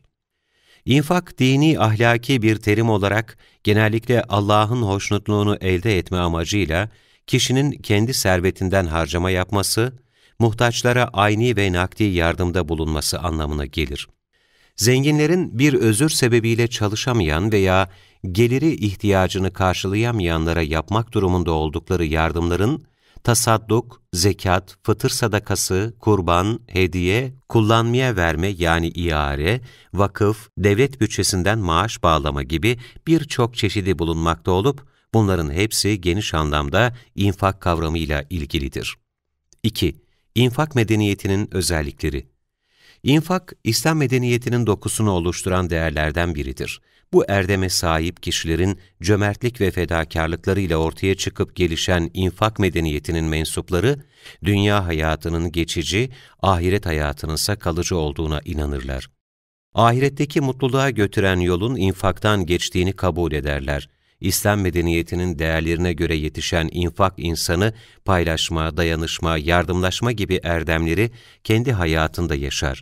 Muhtaç olsun ya da olmasın, başkasının farkında olur, onu önemser, ona sahip çıkar ve ona ulaşmayı görev bilir. Bu özellikteki bireylerden oluşan infak toplumuysa, merhamet ve şefkatle bezenmiş, sevginin en derin şekilde yaşandığı, verme kültürüne sahip insanların oluşturduğu bir toplum olarak ifade edilebilir. Zekat, sadakayı fıtır, kurban, nezir, karz, kefaret, vakıf ve benzerlerine dair hüküm ve uygulamaların temel hedefi toplumda yardımlaşmanın kurumsallaşmasını sağlamaktır. Başta vakıflar olmak üzere bütün İslam beldelerinde erken dönemlerden itibaren muhtaçlara hizmet vermek amacıyla kurulan aşevi, darül aceze, yetimler evi, imaret, hastane gibi pek çok kurum, Müslümanların dayanışma ve yardımlaşma ruhunu ortaya çıkaran hayır müesseseleridir. 3. İnfak medeniyetinde kardeşlik ruhu ve ötekiyle yakınlaşma. Hazreti Peygamber'in Mekke'den Medine'ye hicretinin hemen ardından Yesrib'de yeni bir medeniyet kurulmaya başlandı. Bu yeni medeniyetin temelleri ev sahibi Ensar'la tüm mallarını ve toplumsal statülerini Mekke'de bırakarak Medine'ye gelen muhacirler tarafından atılmaktaydı. Ensar topluluğunun güçlü yönü, İslam medeniyetinin inşası için gerekli toplumsal güce ve maddi imkanlara sahip olmalarıydı. Muhacirlerin güçlü yönünü ise, İslam dini ve onun peygamberini tanıma, bu uğurda zorluk ve meşakkatlere katlanma oluşturmaktaydı. Hazreti Peygamber'in bazı Mekkeli sahabileri önce kendi içlerinde, daha sonra Ensar'dan bazı kimselerle kardeş ilan etmesi, onun Medine'de sosyal alanda gerçekleştirdiği faaliyetlerden en önemlisidir. Muahat adı verilen bu uygulama, İslam toplumunu oluşturan bireylerin kaynaşmasına katkı sağlamış, yurtlarından ayrı düşen muhacirlerin mahzunluğunu gidererek Medine'ye ve Ensar'a sığınmalarını kolaylaştırmıştır. Bir yandan muhacirler için maddi destek imkanları araştırılırken, bir yandan da manevi bir kardeşlik ortamı oluşturulmuştur. Muhacirlere her konuda destek olan Medineliler, onlarla bütün mal varlıklarını paylaşmak istemiş, fakat muhacirler bunu kabul etmemiştir. Sonuçta Hazreti Peygamber, mülkiyetin Ensar'da kalması şartıyla muhacirlerin onların işlerine ortak olabileceklerini bildirmiş, böylece birlikte çalışıp elde ettikleri kazanç aralarında paylaştırılmıştır. Ensar ve muhacirler birbirlerinin zayıf yönlerini güçlü yönleriyle kapatmışlar, tehditleri fırsatlara dönüştürerek ortaya çıkan güçlü sosyal sermayeyi büyük bir medeniyetin oluşumunda etkili biçimde kullanma fırsatı bulmuşlardır. İnfak medeniyetinin bir diğer tezahürü de Hazreti Peygamber döneminde maddi yardımda bulunmak suretiyle gönüllerinin İslam'a ve Müslümanlara karşı yumuşatılması arzulanan gayrimüslimlerle ilgilidir. Bu durumdaki kişiler müellefe-i kulûb şeklinde isimlendirilir. Onların en cömerti olan sevgili Peygamberimiz, kalplerini kazanmak ve insanları İslam'a alıştırmak için maddi ve manevi hiçbir fedakarlıktan kaçınmamış, İslam'ı gönüllere nakşedebilmek adına kimseyi kapısından geri çevirmemişti. Bir defasında huzuruna gelerek bir şeyler isteyen adama, 2 dağ arasında bulunan zekatlı koyunlardan çoğunun verilmesini emretti. Peygamberin ihsanından çok etkilenen bu kişi kavmine dönünce, "Ey kavmim, Müslüman olun, vallahi Muhammed öyle ihsanda bulunuyor ki, fakirlikten korkmadan dağıtıyor" diyerek hayretini dile getirdi. Bu olaya şahit olan Enes bin Malik'in şöyle dediğini kaynaklardan öğreniyoruz. Bir kişi Hazreti Peygamber'in yanına gelir ve kendisine verilen dünyalık bir şey sebebiyle Müslüman olurdu. Akşam olunca ise İslam'ı kendisi için dünya ve içindekilerden daha sevimli ve daha değerli kabul ederek Allah Resulü'nün yanından ayrılırdı. 4. İnfak medeniyetinde kesintisiz iyilik, sadaka-i câriye. Allah'a itaat ve ibadet niyeti taşıyan, İslam'a ve Müslümanlara yardım ve fayda sağlayan her harcama, Allah yolunda infak sayılmaktadır. İslam medeniyet tarihinde de böyle bir niyet taşıması şartıyla ülkenin savunması, hac hizmetleri, yoksulların desteklenmesi, okul, kütüphane, cami, yol, köprü, çeşme, bakım evleri gibi hayır kurumlarının tesisi, hatta tabiatın korunup geliştirilmesine kadar çok çeşitli hizmetler için yapılan her türlü harcama Allah yolunda infak kapsamında değerlendirilmiştir. Bu tür sosyal içerikli hizmetler veren hayır kurumlarının oluşturulup bunlarla ilgili vakıf müesseselerinin ortaya çıkması, Müslüman toplumlarda sadakanın kurumsal bir hüviyet kazanması yönündeki en önemli gelişmelerden biridir. Bu bağlamda Hazreti Peygamber'in şu hadisinde yer alan ve sürekli kalıcı hayır anlamına gelen sadaka-i cariye kavramı özel bir öneme sahiptir. İnsan ölünce şu üçü dışında amellerinin sevabı kesilir. Sadaka-i cariye, faydalanılan ilim, arkasından dua eden hayırlı evlat.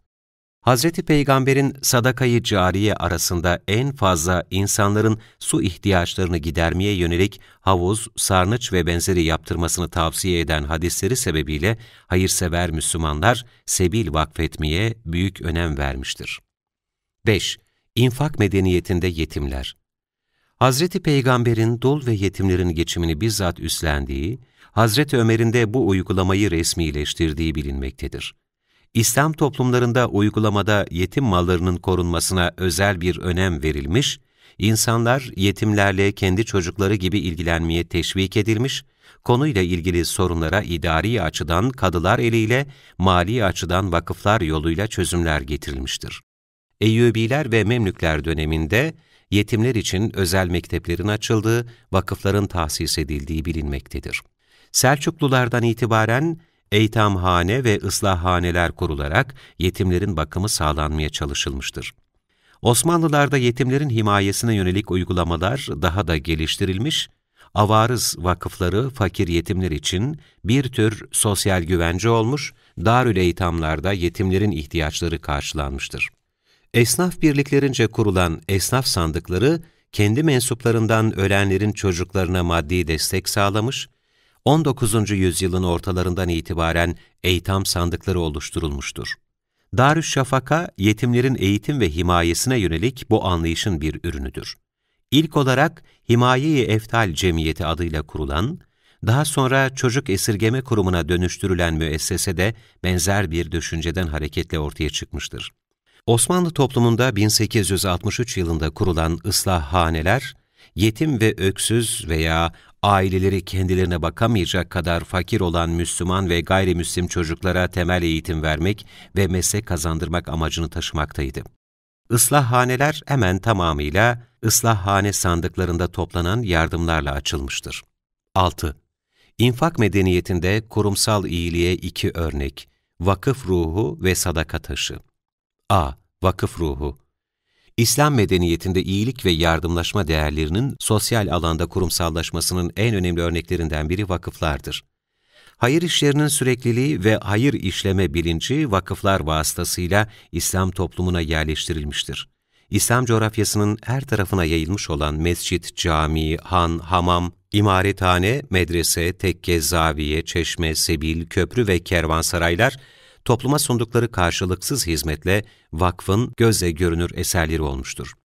Hazreti Peygamber, söz ve davranışlarıyla infaka teşvik etmekle kalmamış, bizzat gerçekleştirdiği uygulamalarıyla İslam tarihinin ilk vakıflarını tesis etmiştir. Medine'ye hicret esnasında inşa ettiği Kuba Mescidi ve kendi adını taşıyan Mescid-i Nebevi, Hazreti Peygamber'in ilk hayri vakıflarıdır. Hazreti Peygamber'in ashabını vakfa teşviki ve ashabıyla birlikte çeşitli şekillerde vakıfta bulunarak kendilerinden sonraki nesillere örnek olmaları İslam toplumunda vakıf geleneğinin yaygınlık kazanmasını sağlamıştır. İslam toplumunda sadaka-i cariye ile başlayan bu vakıf geleneği, zamanla Allah rızasını gözeten hayırseverlerin ortaya koydukları eser ve hizmetlerle bir vakıf medeniyeti haline gelmiştir. Vakfiye ve benzeri belgeler incelendiğinde eğitim, öğretim, yapım, bakım, onarım, din, sağlık, sosyal yardım, güvenlik, ulaşım, temizlik, şehircilik ve benzeri pek çok hizmetin vakıflar yoluyla yapılmasının öngörüldüğü anlaşılmaktadır. Türk İslam medeniyetindeki önemli vakıf kurumlarından biri olan kervansaraylar, herhangi bir fark gözetilmeksizin yolcuların ve tüccarların rahat ve emniyet içinde konakladıkları her türlü ihtiyaçlarını ücretsiz olarak karşıladıkları yerlerdi. Bu yapılar, kervanların güvenliği kadar, kervanlarla yolculuk yapan kişilerin her türlü ihtiyacını karşılayacak şekilde düzenlenmişti. Buralarda barınma ve yeme imkanlarının yanı sıra hamam, mescit, eczane ve gerektiğinde hekim, fakir yolculara ücretsiz ayakkabı, hayvanlar için yem, nalbant, veteriner, araba tamiri gibi hizmetler sunulmuştu. B. Sadaka taşları. Müslüman toplumlarda hemen her dönemde sadakanın insan onurunu kırmayacak biçimde verilmesine büyük önem verilmiştir. Dilenme ve dilencilik de insan onuruna uygun görülmemiştir. Vakarından dolayı fakirliğini gizleyenlere, ihtiyaçlarını kimseye açamayanlara alan el olmanın ezikliğini yaşamamak ve onları istemek zorunda bırakmamak için gayet zarif bir yardım yolu olarak Osmanlı toplumunda sadaka taşı uygulaması geliştirilmiştir. Osmanlı toplumunda varlıklı insanların ihtiyacı olan kişilere, hatta ihtiyacı olan hayvanlara yardımcı olması için geliştirilen ve farklı yöntemlerle hizmet veren çok sayıda yardım kurumu mevcuttur. Halk tarafından kurulan çeşitli vakıflar aracılığıyla insanların hizmetine sunulan binek taşları, mola taşları ve sadaka taşları gibi eserler dikkat çekici örneklerdir. İslamiyet'in cömertlik konusunda öngördüğü zarafetin, Osmanlı şehir kültüründeki yansımalarından biri olan sadaka taşları, cami, türbe, han, hamam gibi yapıların çevresinde, ticaretin yoğun olduğu yerlerde, mezarlıklarda ve sokakların kuytu köşelerinde yer alan, çocukların uzanamayacağı yükseklikte üstü hafifçe oyuk taşlardır. Sadaka taşlarının diğer sistemlerden en belirgin farkı, yardımlaşmanın yalnızca zengin-fakir çizgisinde değil, bir mahalle içinde aynı sosyal statüye sahip insanlar arasında kurulmuş olmasıdır. Bu noktada vakıf, imarethane gibi yardım kuruluşlarının aksine, sadaka taşlarının birbirleriyle daha yakın duran, komşuluk ilişkileri içerisinde olan insanlar arasında bir yardım düzeneği tesis ettiği söylenebilir. İnfak medeniyetinin ve İslam yardımlaşma sisteminin sıcaklığını yansıtan sadaka taşları sayesinde veren kişiyle alan kişi birbirini görmez, hiçbir zengin hangi fakire para verdiğini, hiçbir fakir de hangi zenginin parasını aldığını bilmezdi. İhtiyaç sahibi tokgözlülüğün ve diğerkâmlığın bir yansıması olarak bu taşlara bırakılan yardımlardan ihtiyacı kadarını alır, geri kalanı bırakırdı. Sadaka taşlarıyla ilgili müstakil vakıflar kurulduğu, sadakaların günlük olarak takip edildiği ve bu taşların muhafazasıyla görevli kişilerin bulunduğu bilinmektedir. Sonuç: yardımlaşma ve dayanışma bir medeniyetin önde gelen özelliklerindendir. İleri seviyede medeniyet kurmuş olan toplumların hemen hepsinde yardımlaşma ve dayanışma önemli bir yer tutar. İslam medeniyetinin öne çıkan niteliklerinden biri de infak medeniyeti oluşudur. İnfak medeniyetine mensup bireylerin insanın iyiliğini hedef alarak ortaya koydukları faaliyetler arasında vakıf ve sadaka taşı uygulamaları ayrı bir yer tutmaktadır. Vakıflar yapılan iyiliğin kalıcı ve sürekli olmasına zemin hazırlarken, sadaka taşları da infak medeniyetindeki zarafet ve incelik edebine örnek teşkil etmektedir. İnfak çeşitleri. Profesör Doktor Nihat Temel, Marmara Üniversitesi İlahiyat Fakültesi. Müslüman şahsiyetinin namaz gibi, oruç gibi olmazsa olmaz değerlerinden birisi, infak etme hassasiyetine sahip olmasıdır. Cimriliği ve israfı asla tasvip etmeyen ve her konuda orta yolu öneren İslam dini, sosyal bir din olarak adalete, dayanışmaya ve yardımlaşmaya büyük önem vermekte, bundan dolayı da infak kavramıyla tanımlanan, Allah yolunda yapılan harcamaları en makbul ve en faziletli ibadet olarak kabul etmektedir. Hakka muhabbetle dolu bir müminin yüreğinin, Rabbin bütün mahlukatını şefkat ve merhametle kuşatması gerekir. Onu sevmenin ve ona hakiki bir kul olmanın neticesi, yarattıklarına muhabbet, merhamet ve infaka yönelmektir. Seven, sevdiğine karşı vermeyi bir zevk haline dönüştürmeli, elinde imkanı olmasa bile sıcacık bir güler yüzü ihmal etmemelidir. Fakirlikten korkmaksızın verebilmek, ne mutlu bunu başarabilene. İnfak, malın elden çıkarılması, harç ve sarf edilmesi demektir. Dini bakımdan farz, vacip ve mendup kısımları vardır. İnfak sadece malla değil, başka şeylerle de yapılır. Bunlardan birkaç tanesi şu şekilde açıklanabilir. A. Sözle infak. Peygamber Efendimizin ifadesiyle güzel söz sadakadır. Ayet-i celiyle de güzel söz ve bağışlama peşinden eza gelen bir sadakadan daha iyidir. Güzel söz birçok manaya gelir. Öncelikle kötü sözün karşılığı olarak kullanılır, ahlakı temsil eder. Peygamber Efendimiz, ben güzel ahlakı tamamlamak için gönderildim diyor. İkinci olarak güzel söz, herkesin anlayacağı bir dille, anlatımla konuşmaktır. Yüce Allah, Ey Muhammed! Rabbinin yoluna hikmetle, güzel öğütle çağır buyuruyor. Güzel söz sadaka olmakla beraber aynı zamanda bir emri ilahidir. B. İlim ve marifetle infak. Kendilerine verdiğimiz rızıklardan infak ederler ayeti delil olarak, kendilerine verilen ilimden de başkalarını istifade ettirmenin bir görev ve ebedi hayata yatırım olacağını beyan ediyor. Alimlerin ilmi teşvik etmenin ve yaymanın önemini ve onlara verilen rütbenin en yüksek rütbe olduğunu Yüce Allah Kur'an-ı Kerim'de şu ayetle veciz bir şekilde açıklıyor. Ey Muhammed! De ki, hiç bilenlerle bilmeyenler bir olur mu? Peygamber Efendimiz ilim öğretenin defterinin kapanmayacağını, kıyamete kadar açık kalacağını, kendisinden istifade edilen ilmin bir sadaka-i cariye olduğunu beyan etmektedir. Yüce Allah buna rağmen sahip olduğu ilmi başkalarına aktarmayıp cimrilik edenleri adeta tehdit ederek diyor ki, gerçekten Allah'ın indirdiği kitaptan bir şeyi gizlemede bulunup, onu az bir değere değiştirenler var ya, onların karınlarına tıkındıkları ancak ateştir. Allah Celle Celaluhu, kıyamet günü onlarla konuşmaz ve onları günahlardan arıtmaz. Onlara elem verici azap vardır. Bu ilahi emirde insanlara ilim ulaştırmanın gereği ifade edilirken, bunu yapmayanlar için de bir tehdit ve azap vardır. C. Zamanla infak. Zamanını insanlığın hizmetinde kullanmak, güzel şeyler yapmak, vakti nakde çevirmek bir infaktır. İslam'da vaktin büyük bir yeri vardır. Kur'an-ı Kerim'de bunu açık bir şekilde görmek mümkündür. Asra yemin olsun ki, kuşluk vaktine andolsun, sükûna erdiği zaman geceye andolsun ki, tan yerinin ağarmasına andolsun, 10 geceye andolsun ve daha birçok ayet-i celilede zamanın ehemmiyetinden bahsedilirken, Peygamberimiz Ebu Zer el-Gıfari Hazretlerine, "Ya Eba Zer, 5 şeyden önce 5 şeyin kıymetini bil. İhtiyarlamadan önce gençliğin, hastalıktan önce sağlığın, sıhhatin, fakirlikten önce zenginliğin, meşguliyetten önce boş vaktin kıymetini bil. Ölüm gelmeden hayatın" diyerek, İslam'da vaktin boşa geçirilmesine müsaade edilmediğini göstermektedir. Bu bakımdan zamanı iyi ve yerinde kullanmak da bir infaktır. C. Can, nefisle infak.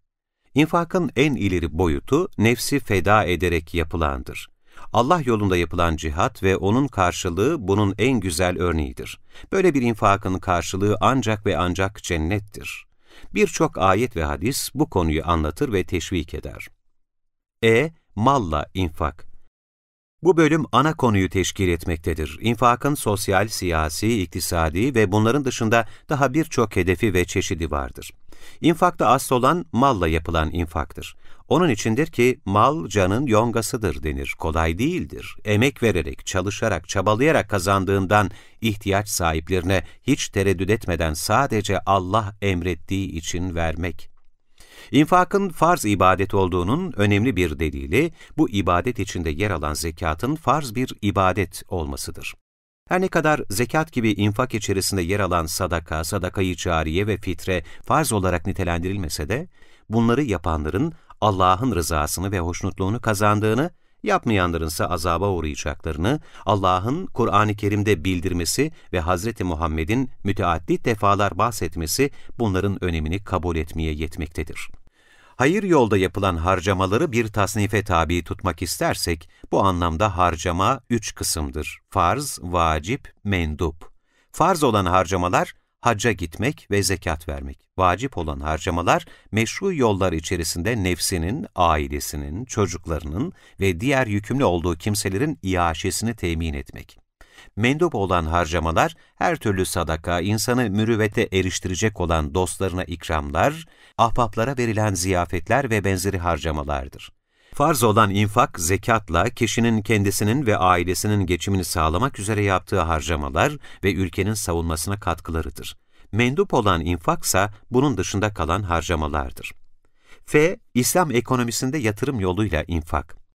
Meşru alanlarda yatırım yaparak istihdam yoluyla insanların nafakalarını sağlamaya vesile olmak da infak kapsamında değerlendirilebilir.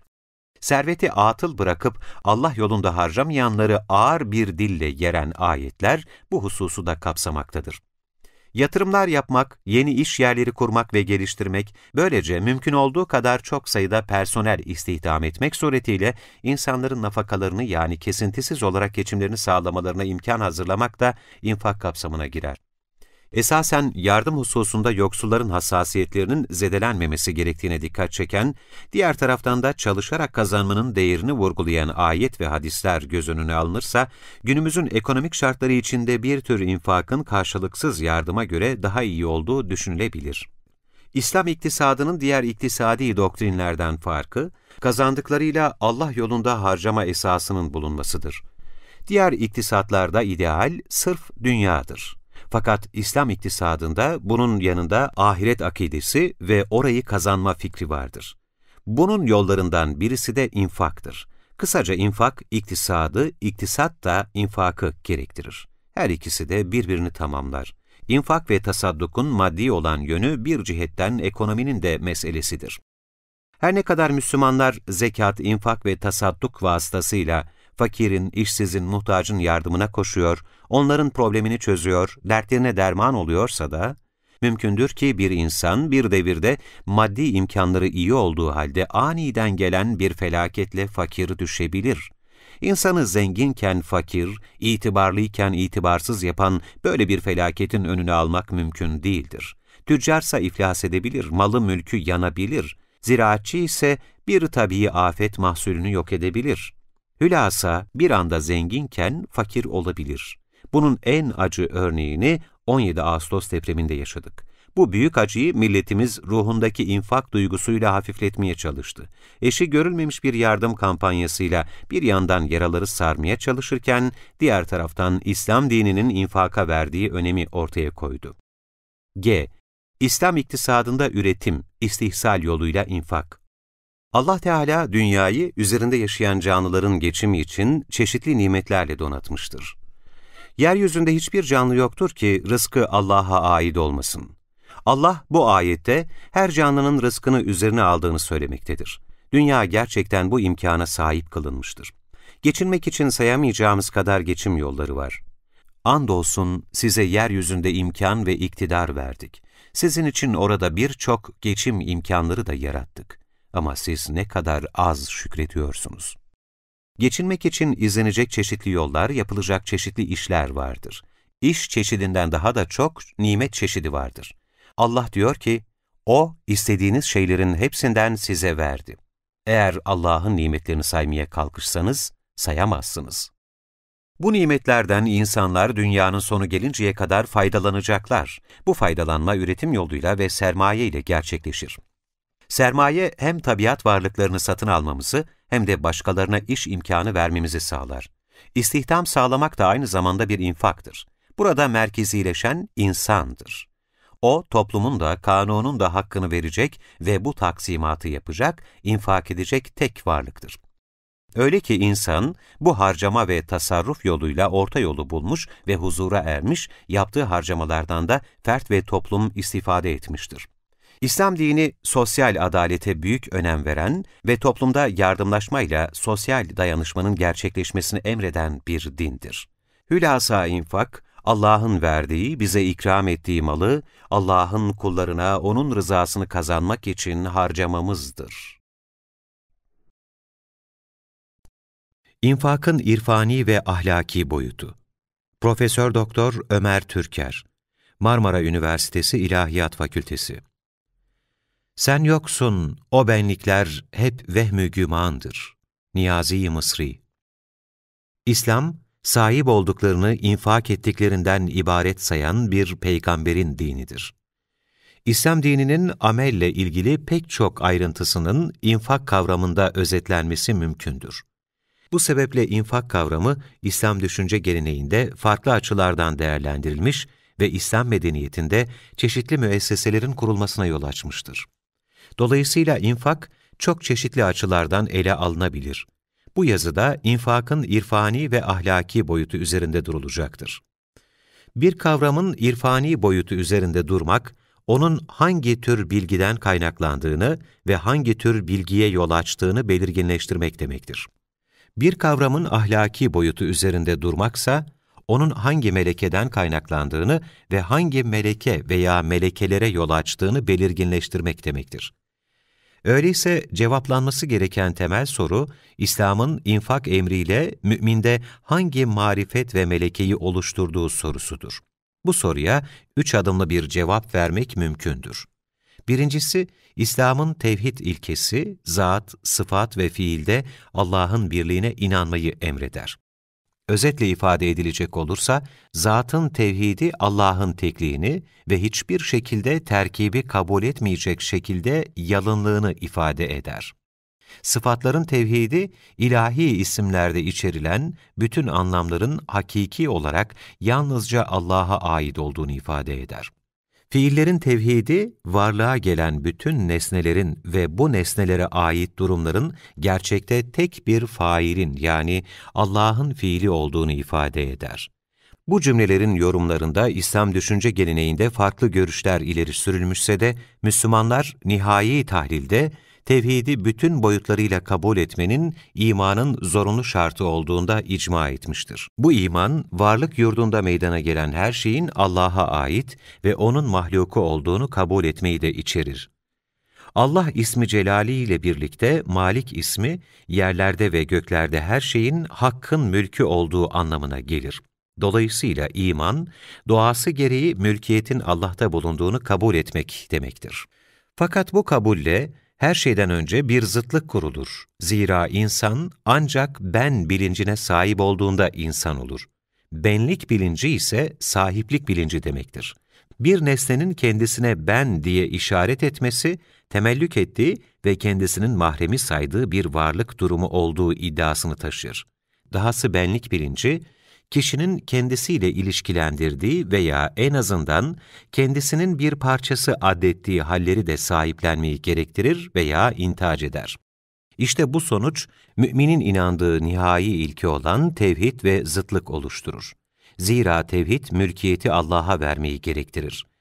İlk bakışta bu mülkiyet yalnızca insanın sahip olduğunu düşündüğü maddi veya manevi kıymetler bütününü ifade ediyor görünür. Oysa bu anlam doğru olmakla birlikte mülkiyetin bütününü kuşatmaz. Allah sadece insanların maddi ve manevi kıymetlerinin değil, bizzat varlığının da sahibidir. Bu nedenle kişinin Allah karşısındaki konumu naslarda abd yani köle kelimesiyle dile getirilmiştir. Bilindiği üzere köle en yalın haliyle kendi varlığı da dahil hiçbir mülkiyete sahip olmayan ve efendisinin mülkiyetinde bulunan kişi demektir. Dolayısıyla insanın hem zatını hem de sıfatlarını ve hallerini kuşatacak şekilde benlik bilinci, iman ettiği tevhid ilkesiyle uyumlu hale getirilmeli ve mülkiyeti Hakk'a ait kılmalıdır.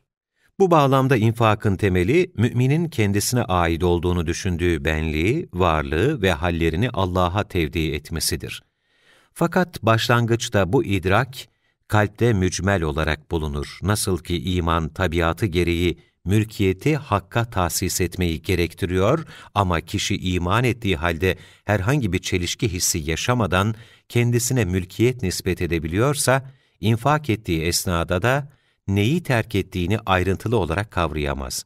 Bu sebeple mülkiyetin Hakk'a tahsisi, infakın hem başlangıçtaki hem de sondaki anlamıdır. Diğer deyişle infak ilk aşamada hem bir vazgeçme melekesi olarak serpilir hem de Malik'in yalnızca Allah olduğu nüvesini içerir. Bu yönüyle iman, infak melekesiyle marifete dönüşme yoluna girer. Marifet ise süreç içinde infak melekesini, imanın görünür hale gelmiş bir parçası yapar. İnfakın bu anlamının ahlaki sonucu İsa'dır. İkincisi, birinci adımın sonucu olarak ortaya çıkar. Mülk, Hakk'a ait olduğuna göre, infak, kişinin kendisine ait bir şeyden vazgeçmesi değildir. Evet, infak bir tür vazgeçmeyi, terki, vermeyi gerektirir. Fakat bütün bunlar, sahip olunan şeyi bir başkasına temlik etmek anlamına gelmez. Tam tersine, infak, kişinin kendisinde bulunduğunda da, başkasında bulunduğunda da mülkün sahibinin aynı olduğunu idrak etmek demektir. Dolayısıyla infakta ne temlik ne de temellük söz konusudur. Çünkü dolaşımda olan mülkün Allah'a nispeti aynı kaldığı halde, kullara nispetinde değişiklik olmaktadır. Bu bağlamda infak hem bir sükûn hem de bir hareket halidir. İnfak edilen her ne ise Hakk'a nispetle daima sükûn halinde, mahluka nispetle hareket halindedir. Bu sebeple infak, tavşanın yuvasını değiştirmesi anlamına gelen nefaka kökünden türetilmiştir. Kur'an'da aynı kökten münafık kelimesi de türetilmiştir. Bir kimsenin sürekli taraf değiştirmesi, hangi grubun içindeyse o gruba mensup gibi davranması ama kendinde nasılsa öyle yani inkâr halinde kalması durumu münafık kelimesiyle anlatılmıştır. Bu kelimenin Kur'an'daki olumsuz kullanımıdır. Benzer şekilde mülkiyetin bir elden diğerine geçmesi, kimin elindeyse onun gibi görünmesi ama gerçekte bütün değişimlerde Allah'a ait olarak kalması infak kelimesiyle ifade edilmiştir. Bu anlamda infak, zatı, sıfatları ve fiilleri itibarıyla bir müminin Hakk'a nispeti sabit kalarak yapıldığı takdirde anlamını bulur.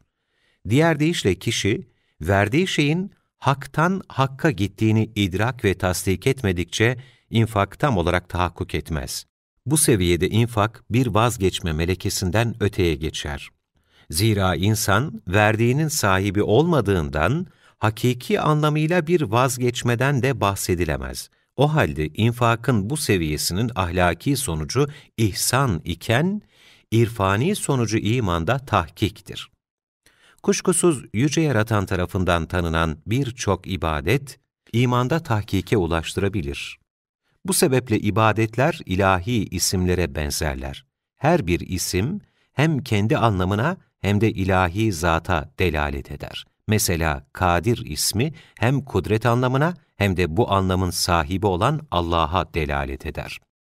İsimler kendi anlamlarına delalet etmesi bakımından birbirlerinden ayrışırlar. Ama ilahi zata delalet etmelerinden dolayı her bir isimden diğerine intikal etmek mümkündür. İbadetler de hem kendi anlamlarına ve tahakkuklarına hem de ibadet edilen Hakk'a delalet eder. Bu bakımdan her bir ibadet ihlasla yapıldığı takdirde Hakk'a götüren ve Hak'tan da diğer ibadetlere ulaştıran bir yol olarak değerlendirilebilir. Fakat her bir ilahi isme ilişkin idrakin kişide meydana getirdiği marifet ve fiil farklı olduğu gibi, her bir ibadetin kendisine mahsus anlamı ve tahakkukunun kişide husule getirdiği meleke ve marifet de farklılaşır. Bu bağlamda infak, hususen Kur'an'da sıklıkla vurgulanır. Zira bu ibadetin mülkiyet idrakiyle yakından ilişkisi vardır. Allah'ın hakiki malik olduğu idraki, başka ibadetlerde saklı bir ilke iken, infakta ölümün varlığını hatırlatırcasına aşikardır. Üçüncü adım da, ilk ikisinin zorunlu bir sonucu olarak ortaya çıkar.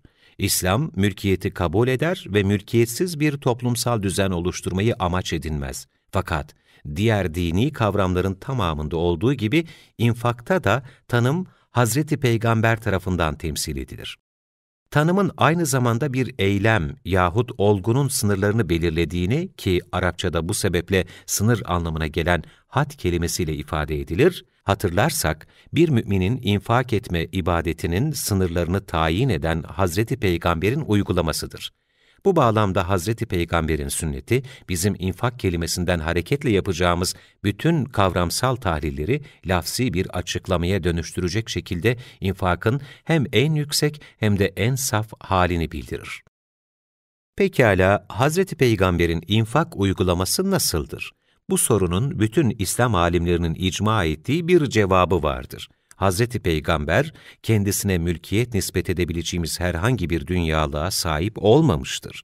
Bu sebeple de Hazreti Peygamber miras bırakmamıştır. Gerçi bu durumun Allah Resulüne mahsus olduğu düşünülebilir.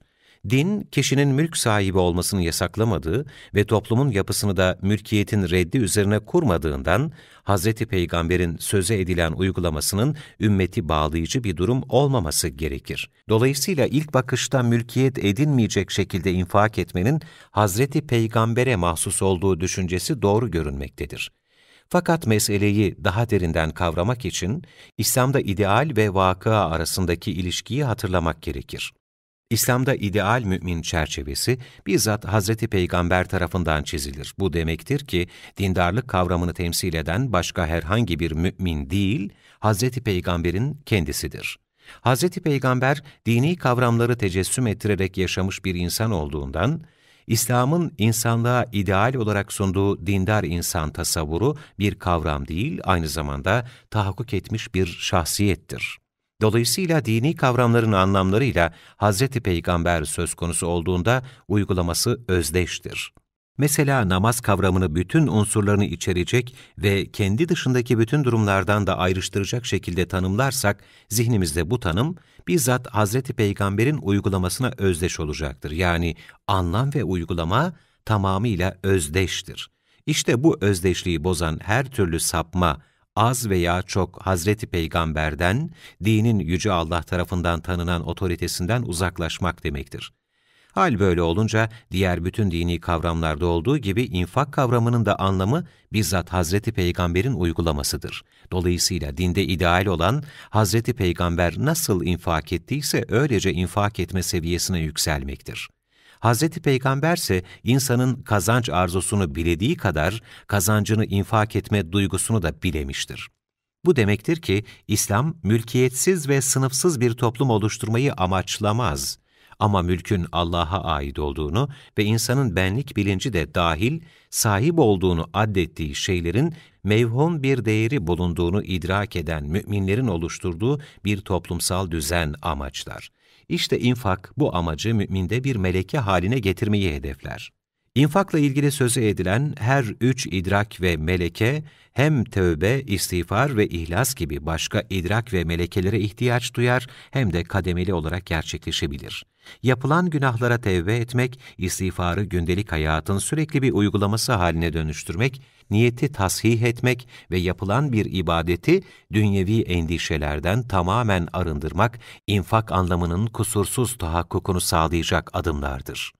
Bu bakımdan dindarlık kapsamına giren bütün kavramlar gibi infak kavramı da filozof ve kelamcıların tabiriyle müşekkek bir kavramdır. Müşekkek kelimesi bir anlamın dereceli olarak tahakkukunu ifade eder. Mesela biz kara, yüne, buluta, başka herhangi bir nesneye beyaz deriz. Bu nesnelerin tamamında ortak bir anlam yani beyazlık tahakkuk etmiştir. Fakat hiçbirinin beyazlığı diğeriyle eşit derecede değildir. Bazıları diğerlerinden daha beyazdır. Dolayısıyla da ortak bir anlam dereceli olarak tahakkuk etmiştir.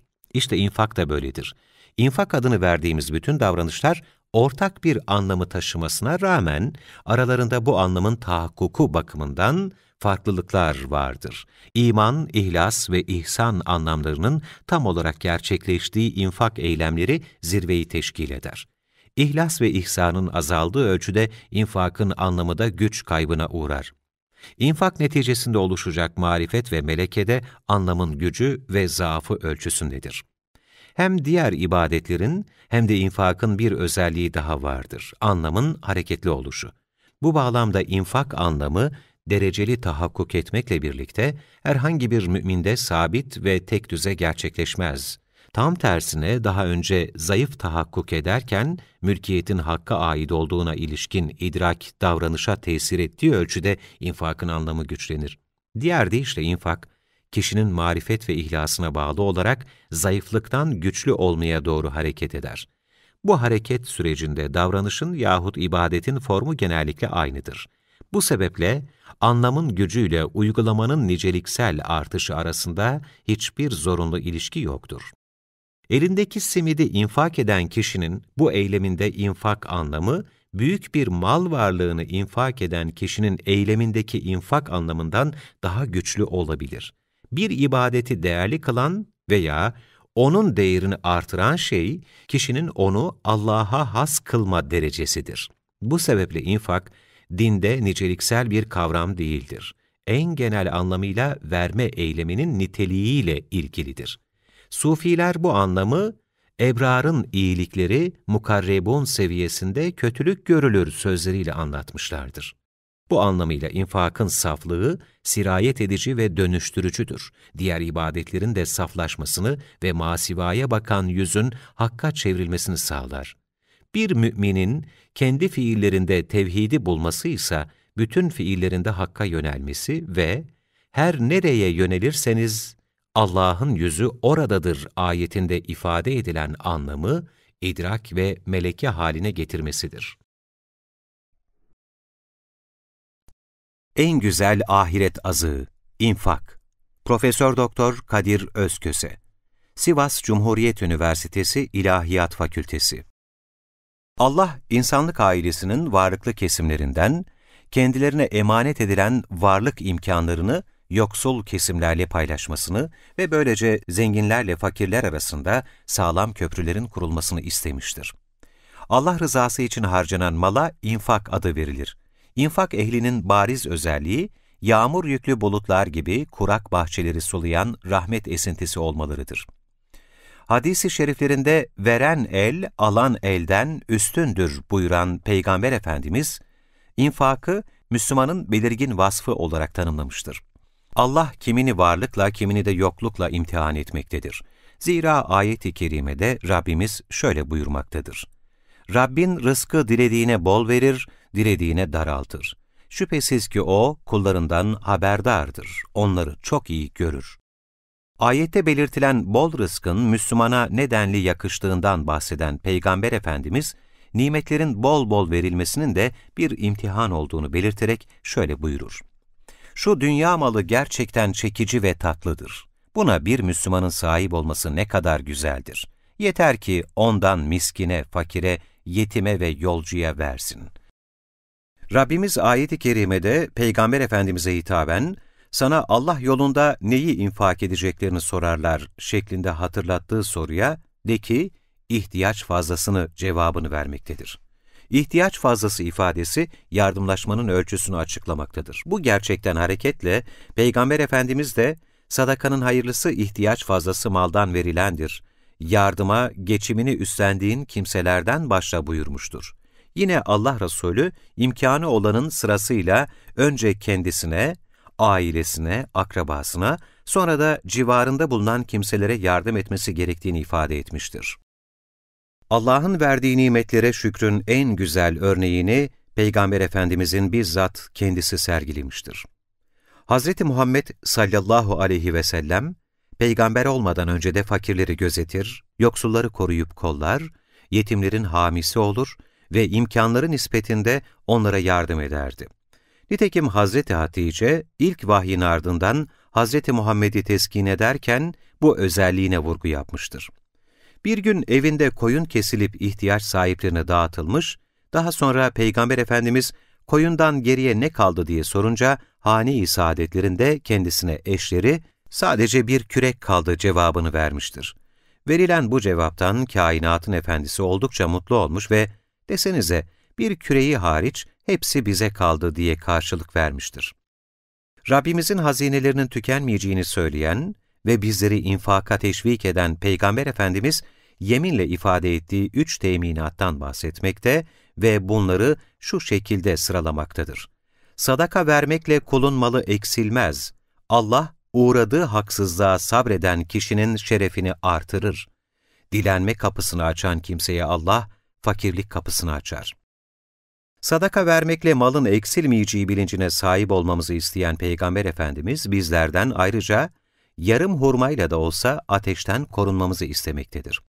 Yarım hurmaya da sahip olamayacak kadar yoksul olanlarımızınsa güzel ve hoş sözle ateşten korunmasını talep etmektedir.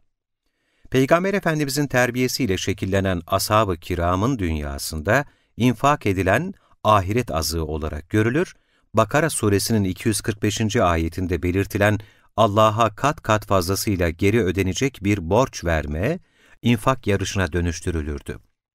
Ahiret için azık hazırlayın ilahi buyruğunu dikkate alan ashab-ı kiram, dünya malını ahiret için bir azık olarak görürdü. Allah yolunda harcamanın güzel bir örneğini ashab-ı kiramdan Ebu Talha el-Ensari radıyallahu anh gerçekleştirmiştir. Medine'de geniş hurma bahçeleri bulunan Ebu Talha el-Ensari'nin en çok sevdiği hurma bahçesi ise Mescid-i Nebevi'nin karşısındaki Beyruha isimli hurmalıktı. Peygamber Efendimiz de zaman zaman bu bahçeyi şereflendirirdi. Sevdiğiniz şeylerden Allah yolunda harcamadıkça en iyiye eremezsiniz ayeti inince Ebu Talha, Peygamber Efendimizin yanına gidip en değerli hurma bahçesini Allah rızası için sadaka ettiğini, onu ahiret azığı yaptığını söyledi. Beyruha'yı istediği gibi kullanabileceğini belirtti. Bu yaklaşımından dolayı Peygamber Efendimiz kendisini takdir etti ve bahçeyi akrabalarına infak etmesini söyledi. O da Peygamber Efendimizin tavsiyesi üzerine bu değerli araziyi akrabası ve amcaoğulları arasında taksim etti. Ebu Talha örneğinde görüleceği üzere akrabaya, komşuya, yoksula, fakirlere ve yetimlere infak etmek, ilahi rızayı kazanmanın ve hakka kurbiyete ermenin, cennet yolcusu olmanın en güzel yoludur. Çünkü hak katındaki değerimiz, onun rızası için yaptığımız ameller, fedakarlıklar oranındadır. Kimi rivayetlere göre Ebu Lübabe isimli Medineli münafıklardan birinin bir hurma bahçesi vardı. Ebu Lübabe'nin hurmalığının hemen bitişiğindeki evde birkaç yetim yaşardı. Olgunlaşan hurmalar yetimlerin bahçesine düşünce gider onları toplar, o yetim çocuklara bir tane bile hurmayı çok görürdü. Durumdan haberdar olan Peygamber Efendimiz, Ebu Lübabe'ye düşen hurmaları yetimlere bırakmasını, karşılığında kendisine cennette bir hurma ağacının olacağı müjdesini verir ama o umursamaz, yine bildiğini okurdu. Bu durumdan son derece rahatsız olan ashab-ı kiramdan Ebu Dahdah el-Ensari, o hurmalığı satın almak istedi. Ebu Lübabe'nin talep ettiği bedeli ödeyerek bahçeyi satın aldı. Peygamber Efendimiz'e varıp, ben o cennetteki ağaç karşılığında bu bahçeyi yetimlere hibe ediyorum dedi. Vefat ettiğinde Ebu Dahdah'a son görevini yerine getirirken Peygamber Efendimiz, cennette meyveleri sarkan nice hurma ağacının Ebu Dahdah'ı beklediğini haber vermişti. Ebu Dahdah misali bir duruş sergilemeye bizleri davet eden Rabbimiz, infakta bulunurken takınmamız gereken halet-i ruhiyeyi ve asıl maksadımızı şu şekilde beyan etmektedir. Siz sadece Allah'ın rızasını isteyerek infak edersiniz. Hayır olarak her ne verirseniz, karşılığı size eksiksiz ödenecek ve size haksızlık yapılmayacaktır. İnfakın az veya çok olmasından ziyade, infak ederken niyetin ne kadar halis olduğu önemlidir. Ashabıyla birlikte gerçekleştirdiği sohbetlerin birinde, 1 dirhem 100.000 dirhemi geçmiştir buyuran Peygamber Efendimiz'e ashab-ı kiram, bu nasıl olur diye hayretlerini belirttiklerinde, iki cihanın efendisi şu cevabı vermiştir. Bir adamın 2 dirhemi vardı. Bunlardan birini tasadduk etti. Çok varlıklı olan diğer bir kimse de malının yanına varıp malından 100.000 dirhem çıkardı ve onu tasadduk etti. Hadiste belirtildiği şekliyle birincisi, kendisinin de muhtaç olduğu ve elinde avucunda olan 2 dirhem miktarındaki varlığının yarısını verdi. İkincisi ise birincisinin infak ettiğinden çok daha fazla infakta bulunmasına rağmen malının ancak küçük bir kısmını verdi. Dolayısıyla infakın kabul edilmesi onun maddi miktarının çokluğu değil, gönüldeki fedakarlık duygusunun seviyesine ve takva ölçüsüne bağlıdır. İnfaktaki bereketin boyutunu da Peygamber Efendimiz şu ifadeyle dile getirmektedir. Kim helal kazancından bir hurma kıymetinde sadaka verirse, ki Allah helalden başkasını kabul etmez, Allah o sadakayı bizzat kabul eder. Sonra onu dağ gibi oluncaya kadar herhangi birinizin tayını büyüttüğü gibi sahibi için ihtimamla büyütür. Kazandıklarımızdan tasadduk edebilmek şahsiyetimizin kemal bulmasıdır. Verirken içimiz acımadan aşkla ve şevkle verebilmemiz maddeye esaretten kurtuluşumuzun bir ifadesidir. Veren insan eşyaya bağımlılıktan, kendini görmekten, kendi için yaşamaktan kurtulmuş demektir. Eli açık olmak, gönlü açık olmak, infak kültürüne sahip olmak, sofrasında ekmeği yenilebilir olmak kazancın bereketindendir. Allah'ın bize başkasına yardım gücünü ve verebilme cömertliğini lütfetmesi, şükredilecek en güzel kazanımdır. Allah'ın bize yeteceğini bilebilmemiz, Allah'ın bize yeteri kadar verdiğini görebilmemiz ve O'nun bize verdiklerinden bizim de O'nun kullarına infakta bulunabilmemiz bir vefa borcu, emanetin hakkını teslim edebilme erdemi ve ilahi tecellilere mazhar olabilme ölçütüdür. İhtiyaç sahipleriyle malımızı ve servetimizi, gönlümüzü ve ilgimizi, muhabbetimizi ve zamanımızı paylaşabilme istidadının bizde bulunması ne büyük nimettir. Allah bu hayatı sahip olanlar, sahip olamayanlara yardımcı olsunlar diye böylesi bir infak temeline oturtmuştur. Zira infak, Allah'ın yarattığı varlıklara hizmet edebilmemiz için bize bahşedilmiş bir fırsattır. İnfakta bulunurken sahip olduklarımızı kendimizin değil, Allah'ın varlığı olarak bilmemiz gerekir. Çünkü insan, malın sahibi değil, emanetçisidir. Her şey kulun tasarrufuna geçici olarak yani emaneten verilmiştir. Buna göre emanetçinin ne israf etmeye ne de cimrilik etmeye hakkı vardır. Kimler infak edebilir sorusuna vereceğimiz en temel cevapsa şudur. Yaratılmışlara yaratanın nazarıyla yani rahmet ve şefkat nazarıyla bakabilenler infak edebilirler. İnfakta bulunurken kimseden iltifat beklememek, kimsenin dikkatini çekmemeye çalışmak, şöhretten uzak durmak, nefsi araya sokmamak infaktaki takva ölçüsünün bariz sonuçlarıdır.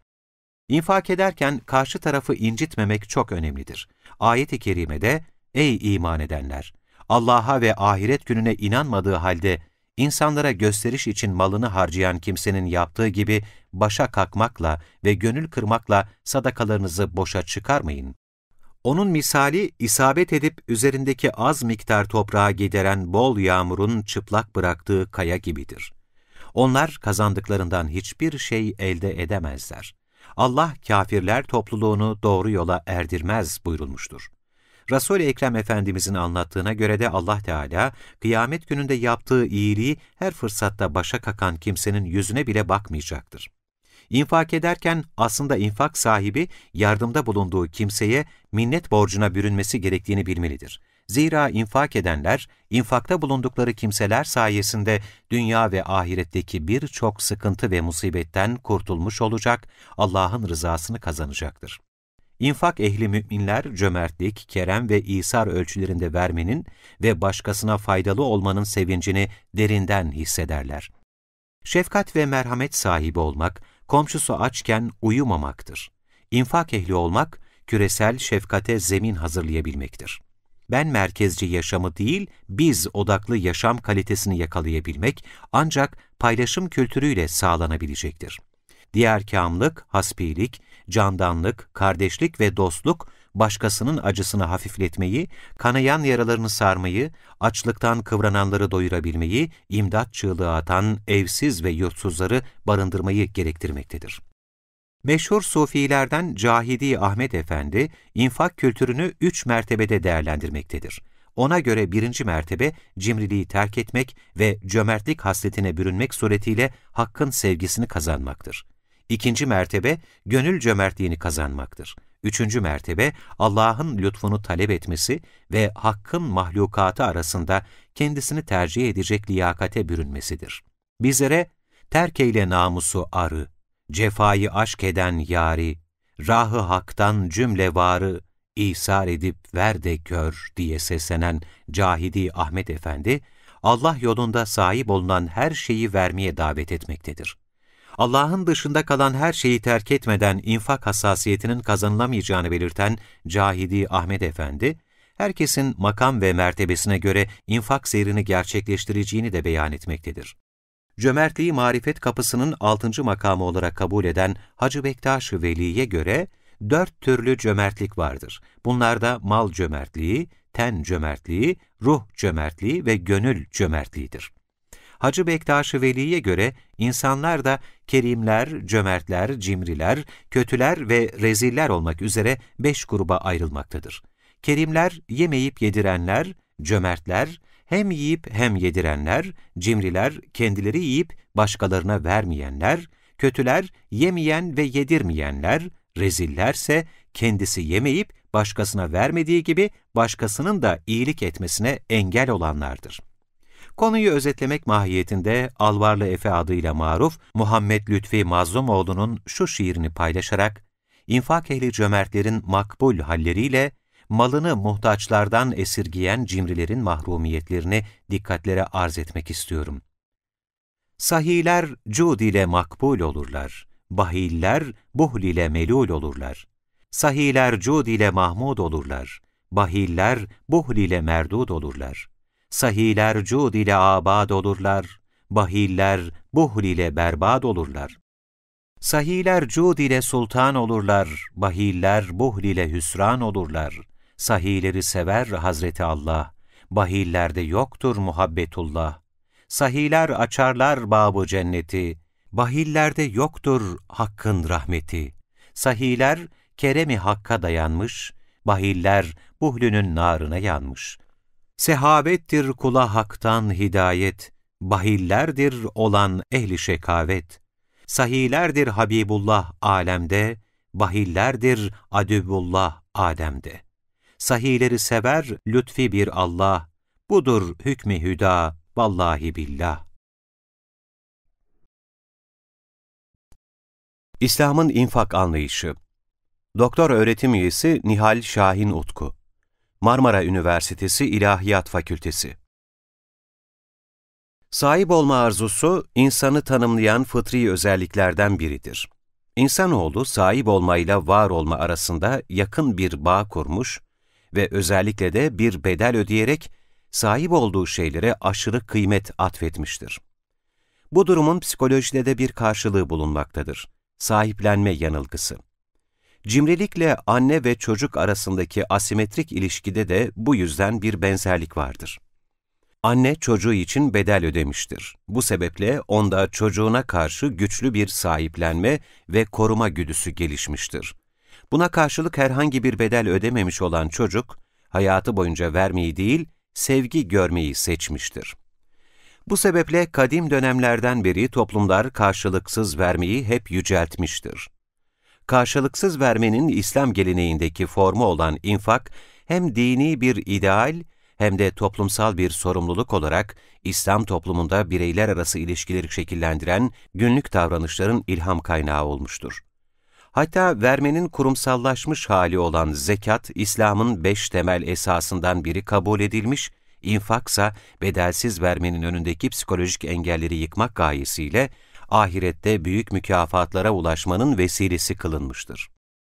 Kur'an'da birçok ayette zekat ve salat, İslam inancının özü olarak sık sık bir arada anılmış, ilk İslam toplumunun hasletleri arasında iman ve namazın ardından infak sayılmıştır. Kur'an-ı Kerim'in insanlık için ortaya çıkarılmış en hayırlı ümmet ve Allah'a ve Resulüne yardım eden sadık müminler olarak tavsif ettiği, Hz. Peygamber'in ise insanlık tarihinin en hayırlı nesli ifadesiyle övdüğü sahabe nesli, Allah yolunda harcama konusunda inananlar için eşsiz bir örnek olmuştur. Yaşayarak öğrendikleri ve yaptıklarıyla İslam prensiplerinin farklı yanlarını anlamamıza imkan sağlamışlardır. Her şeyden önce infak, tasadduk, zekat gibi kavramların geçtiği ayetlerin önemli bir kısmının Bi'set'in 5. yılında, yani müşriklerin Müslümanlara karşı boykot uygulama kararı aldığı ve Müslümanların iktisaden çok zayıf düştükleri bir dönemde nazil olması oldukça dikkat çekicidir. Bu zamanlama iki önemli prensibe işaret etmektedir. Bunlardan ilki, verme fiilinin zaman, mekan, miktar ve verenin maddi durumundan bağımsız olarak her halde yapılabileceği ve hatta yapılması gerektiği mesajıdır. İnfakın Müslümanların zenginlerinin bile mağdur olduğu bu dönemde teşvik edilmesi bir yana, infak etmek için herhangi bir maddi ön şarttan bahsedilmemesi oldukça önemlidir. Özellikle de mal varlığı veya mülkiyete sahip olma gibi bir kriterin aranmamış olması, bu imkanın Allah'ın hoşnutluğunu kazanmak isteyen herkese sunulduğunu gösterir. Zekat, zenginlere mahsus bir ibadetken, sadaka, verme mutluluğunu yaşamak isteyen herkese yöneliktir. Nitekim Ebu Akil el-Ensari'nin infak biçimi, her hal ve şartta infak yapılabileceğinin anlamlı bir örneğidir. Rivayete göre Ebu Akil bir gün 2 avuç hurma karşılığında sabaha kadar sırtında yük taşımış, kazandığı hurmanın bir avucunu aile efradına gönderirken, diğerini de Allah yolunda infak amacıyla Hazreti Peygamber'e getirmiştir. Münafıkların bir avuç hurma vermesinin Ebu Akil'e ne kazandıracağını sorgulayarak onunla alay etmeleri üzerine Tevbe suresi 79. ayeti nazil olmuştur. Sadakalar hususunda gönülden veren müminleri de güçlerinin yettiğinden başkasını bulamayanları da ayıplayarak onları alaya alanlar, o münafıklar yok mu? Asıl Allah onlarla alay etmiştir ve onlar için pek elemli bir azap vardır. Oldukça kapsamlı bir ibadet olan infak, Allah tarafından verilen her türlü nimeti kapsadığı gibi sadece zenginlere has bir ibadet de değildir. Nitekim hangi sadakanın faziletli olduğu sorusuna Hazreti Peygamber'in malı az olanın gücüne göre verdiği sadaka buyurması, infakın zenginlere has bir ibadet olmadığına işaret etmektedir. İkinci olarak tarih boyunca birçok filozof, devlet adamı, düşünür ve iktisatçının üzerinde fikir yürüttüğü bölüşüm sorusuna İslam'ın tabii bir çözüm olarak infakı önerdiğini gözlemliyoruz. Özellikle de toplumun bir kesiminin kurulu iktisadi düzenden yeterince faydalanamadığı, işsizler, yaşlılar veya zor yoluyla faydalandırılmadığı, boykot edilen Müslümanlar, köleler gibi yapılarda iktisadi sıkıntılar bu kesimleri derinden etkilemekte ve toplumdaki buhranı ve eşitsizliği daha da artırmaktadır. Bu çerçevede infak, İslam toplumlarında modern refah devletinin yapmaya çalıştığı sosyal transferleri toplumun kendi kendine yapmasını temin eden alternatif bir yapı oluşturmuştur. İnfak konusunda çok sayıda sahabe örnekliği karşımıza çıkmakta. Bunların başında da Hazreti Osman gelmektedir. Hazreti Osman, Müslümanların Mekke'den Medine'ye hicret ettikleri ve su sıkıntısı çektikleri bir dönemde büyük bir servet ödeyerek Rume kuyusunu satın almış ve Müslümanların istifadesine sunmuştur. Tebük seferinin hazırlıkları sırasında da ordunun teçhizi için başlatılan yardım kampanyasında en büyük yardımı yaparak Hazreti Peygamber'in iltifatına mazhar olmuştur. Hazreti Ebubekir'in hilafeti döneminde yaşanan bir kıtlık sırasında da 1000 deve yükü buğday, kuru üzüm ve zeytinyağıyla seferden dönen kervan malının tamamını muhtaç durumdaki Müslümanlara dağıtan Hazreti Osman, Allah yolunda infak etmenin en cömert temsilcilerinden biri olmuştur. İnfakın toplumsal yanına işaret eden örneklerden bir başkası, zühd yaşantısıyla temayüz eden sahabi Ebu Zer'dir. Şam emiri Habib bin Ebi Seleme'nin ihtiyaçlarını karşılaması için kendisine 300 dinar göndermesi üzerine Ebu Zer'in "Allah aşkına Şam emiri bizden daha garip bir kimse bulamamış mı?" şeklinde tepki göstermesi, sahabenin infakta kendilerinden daha muhtaç insanları tercih ettiklerinin bir göstergesidir. İnsanoğlu umumiyetle kazanç ve servetin kaynağının hep kendisi olduğunu zanneder. Oysa Kur'an bütün rızık ve zenginliğin Allah'tan geldiğinin altını çizmiştir. Cömertliğin kerim olan Allah'ın bir vasfı olduğunu vurgulayarak, esasında infaka Allah'ın verdiğinden vermek şeklinde bir mana yüklemiştir.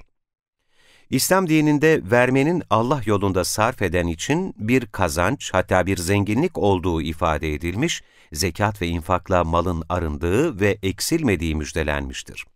Bu bakımdan esas olan kazanmak değil, kişinin malı üzerindeki tasarruf inisiyatifini hayırlı işlerde kullanabilmesidir. Kişi kazandıklarını nasıl harcadığı ya da israf etme, tasarruf etme, cimrilik etme ve infak etme tercihlerinden hangisini seçtiği üzerinden hesaba çekileceğini bilmelidir. Bu çerçevede sahabenin örnekliği önemlidir. Örneğin Ebu Zer, müminlere en zor günün korkusuna karşı infak etmeyi tavsiye ederken, Selman-ı Farisi 5000 dirhemlik yüklü gelirini infak ederek elinin kazancıyla geçinmeye rıza göstermiştir.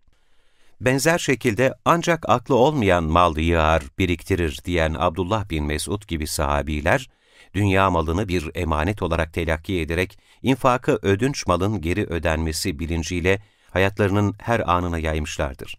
Hazreti Ayşe'nin babası Hazreti Ebubekir'i kastederek, ondan geriye ne dinar ne de dirhem kaldı, ölmeden önce bütün malını Beytülmal'e bıraktı ifadesi, sahabenin Allah huzuruna malla çıkmayı borçlu olarak çıkmakla eş değer gördüklerine işaret etmektedir. Keza Abdullah bin Ömer'in bir mecliste otururken gelen 12.000 dinar paranın hepsini anında dağıttığına dair rivayet de infakta acele ettiklerine işaret etmektedir. İnfakın, imanın bir tezahürü ve ancak inandığı değerleri hakim kılabilen insanların bir vasfı olduğu açıktır. Nitekim, sevdiğiniz şeylerden infak etmedikçe asla iyiliğe erişemezsiniz ve her ne infak ederseniz, Şüphesiz Allah onu bilir ayeti, sahabenin infak anlayışının temelini oluşturmuştur. Ayet, hayra ve iyiliğe erişmek için imanın tek başına yeterli olmadığını, amelle kıvama erdiğini ilan etmektedir. Bu ayetin nüzulü, müminleri en sevdikleri üzerinden sınanmaya davet etmiştir. Çağrıya icabet edenlerden biri olan Ebu Talha'dır. Allah Resulüne giderek en sevdiği malı olan Beyruha isimli bahçesini Allah katında kendisine bir azık olmak üzere infak etmek istediğini söyleyen Ebu Talha'yı, bu değerli infakı sebebiyle takdir eden Hazreti Peygamber, bağışını da kazandıran mal olarak tavsif etmiştir. Bahçesini akrabalarına bırakmasının uygun olacağını söyleyen Allah Resulü'nün tavsiyesi üzerine Ebu Talha, burayı akrabaları ve amcaoğulları arasında bölüştürmüştür. Sevilen şeylerden infak etmeye davet eden bu ayetin nüzulü üzerine Hazreti Ömer de Hayber'de hissesine düşen ve en kıymetli mal varlığı olan hurmalığını infak etmek istemiş, Resulullah, İstersen aslını kendine bırak meyvesini dağıt tavsiyesi üzerine arazinin gelirini kölelere, savaşanlara, yolculara ve misafirlere sadaka olarak bağışlamıştır. Ayetin inişiyle sahabenin en sevdikleri üzerinden bir infak seferberliği başlattıklarını görüyoruz. Zira Zeyd bin Harise de çok sevdiği atını alarak Allah Resulüne getirmiş ve bu Allah yolundadır deme cömertliğini göstermiştir. Allah Resulü ata Zeyd'in oğlu Üsame'yi bindirince Zeyd şaşırmış, niyetinin tasadduk etmek olduğunu yinelemiştir. Resulullah ise doğrusu Allah Teala senden onu kabul etti buyurmuştur. Kulun Allah adına yola çıkışının ve henüz amele dönüşmemiş niyetlerinin bile kabulüne işaret eden bu cevap, Allah'ın müminlere özel bir ikramıdır. En iyiyi ya da en sevileni infak etme erdemini düstur edinen bir başka şahsiyet Ebu Zer'dir. Ebu Zer, gelen misafirine ikram etmek üzere çobanından en güzel devesini getirmesini istemiş ancak çoban en güzel devenin ona bir gün lazım olacağı düşüncesiyle en çelimsiz deveyi alıp gelmiştir. Ebu Zer'in infak ahlakını göz ardı eden bu çobana tepkisi sert olmuştur. Ona muhtaç olduğum gün, çukura konulacağım gündür. İnfakta esas olan en güzeli gözden çıkarabilmektir. Zira İslam inancında Allah yolunda yapılan harcama bir kayıp olarak değil, bizzat kişiye kalan olarak telakki edilmiştir.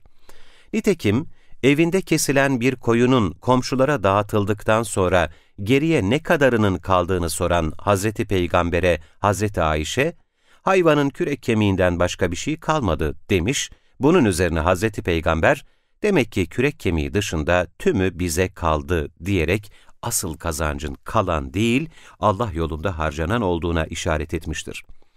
Sahabenin infak yarışı, zaman zaman tatlı bir rekabete dönüşmüştür. Nitekim Allah Resulü'nün ashabına sadaka vermeleri yönünde teşvikte bulunduğu bir gün, Hazreti Ömer, mali bakımdan iyi bir durumda olmasını fırsat bilerek, eğer bir gün Ebu Bekir'i geçebileceksem, ancak bugün geçerim diyerek, malının yarısını Hazreti Peygamber'e getirmiştir. Allah Resulü aile efradına geride ne bıraktığını sorunca Hazreti Ömer, getirdiği kadar bir miktarı da onlara bıraktığını ifade etmiştir. O sırada Allah Resulü'nün huzuruna gelen Hazreti Ebu Bekir de getirdiği sadakalar vesilesiyle aynı suale muhatap olmuştur. İnfak etmek üzere malının tamamını getiren Hazreti Ebu Bekir'in, aileme Allah ve Resulünü bıraktım cevabı üzerine Hazreti Ömer, bir daha hiçbir konuda Ebu Bekir'le yarışa girmeyeceğini söylemiştir. Zenginliği Allah'ın bir lütfu ve emaneti olarak telakki eden İslam, müminleri açgözlülükten ve servetin servet için doyumsuzca biriktirilmesinden sakındırmış, bir bölümünün toplum yararına harcanmasını tavsiye etmiştir. Allah yolunda harcamanın serveti arındırarak şahsi kazancı meşrulaştıracağı müjdesi oldukça dikkate değerdir. Zira kazanç tabiatı icabı bir mal veya hizmet verilerek elde edilir.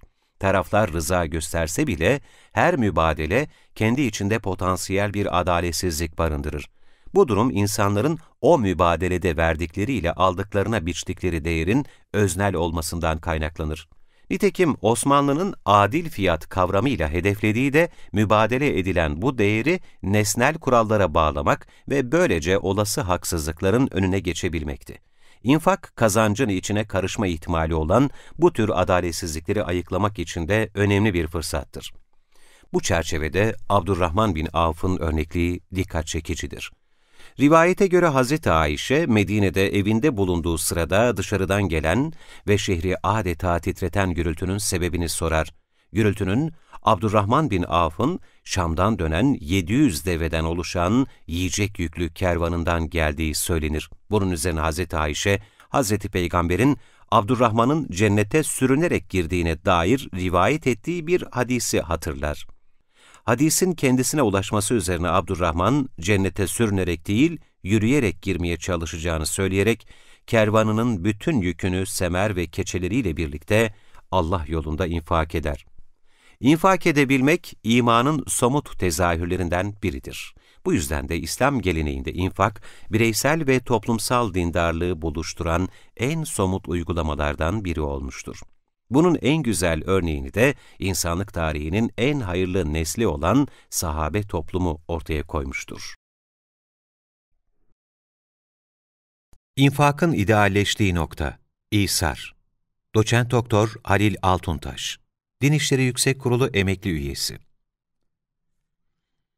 Hayatı yaşanılır kılabilmek uğrunda insan büyük bir çaba harcıyor. Bu çabayı yarar elde etme ve zararlardan sakınma mücadelesi diye nitelemek mümkündür.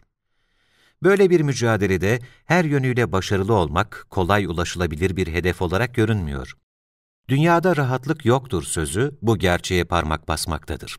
İnsan yaratılıştan getirdiği bencillik eğilimini hayatı sürdürme güdüsü çerçevesine alarak zararsızlaştırmak durumundadır. Bu yapılmadığı takdirde hayatın bir sürtüşme ve çekişme alanına dönüşmesi engellenemez.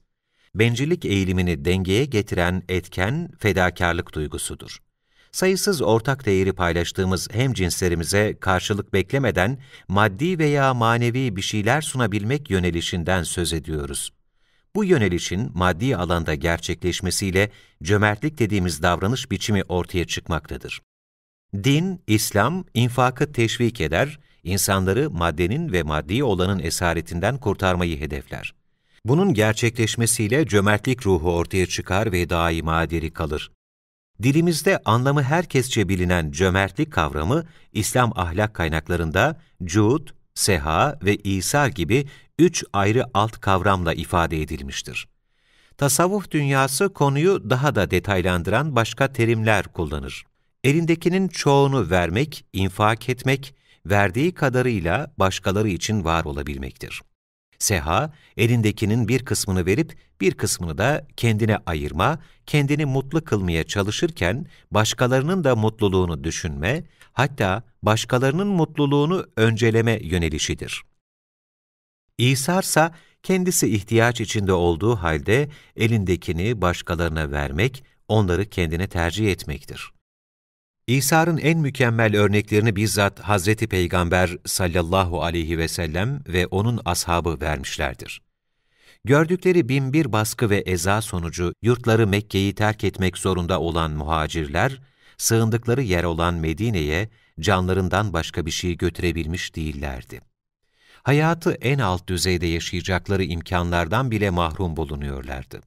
İşte bu noktada Medineli Müslümanlar devreye girmiş ve onları adeta hayatlarına ortak etmişlerdi. Ellerindeki imkanları onlarla paylaşmayı, hatta birçok konuda onları kendilerine tercih etmeyi zevk ve şeref bilmişlerdi. Sahabilerin gösterdiği bu yüksek ruh hali, Kur'an ayetleriyle tarihe ve insanlığa mal edilmiştir. Kurayzoğulları Müslümanlarla yaptıkları anlaşmayı bozdukları için Medine'den çıkarılmışlardı. Bu uygulama sürecinde savaşmaksızın elde edilmiş olan mallar, yani fey, Müslümanlara dağıtılmayıp yoksullar için harcanmak ve gerekli yerlerde kullanılmak üzere hazineye kalmıştı. Kur'an bu konuda şu tespitleri yapıyor. Bu mallar özellikle Allah'tan bir lütuf ve hoşnutluk ararken ve Allah'ın dinine ve peygamberine yardım ederken yurtlarından ve mallarından uzaklaştırılan fakir muhacirlerindir. İşte onlar doğru kimselerin ta kendileridir. Muhacirlerden önce o yurda, Medine'ye yerleşmiş ve imanı da gönüllerine yerleştirmiş olanlar, hicret edenleri severler. Onlara verilenlerden dolayı içlerinde bir rahatsızlık duymazlar.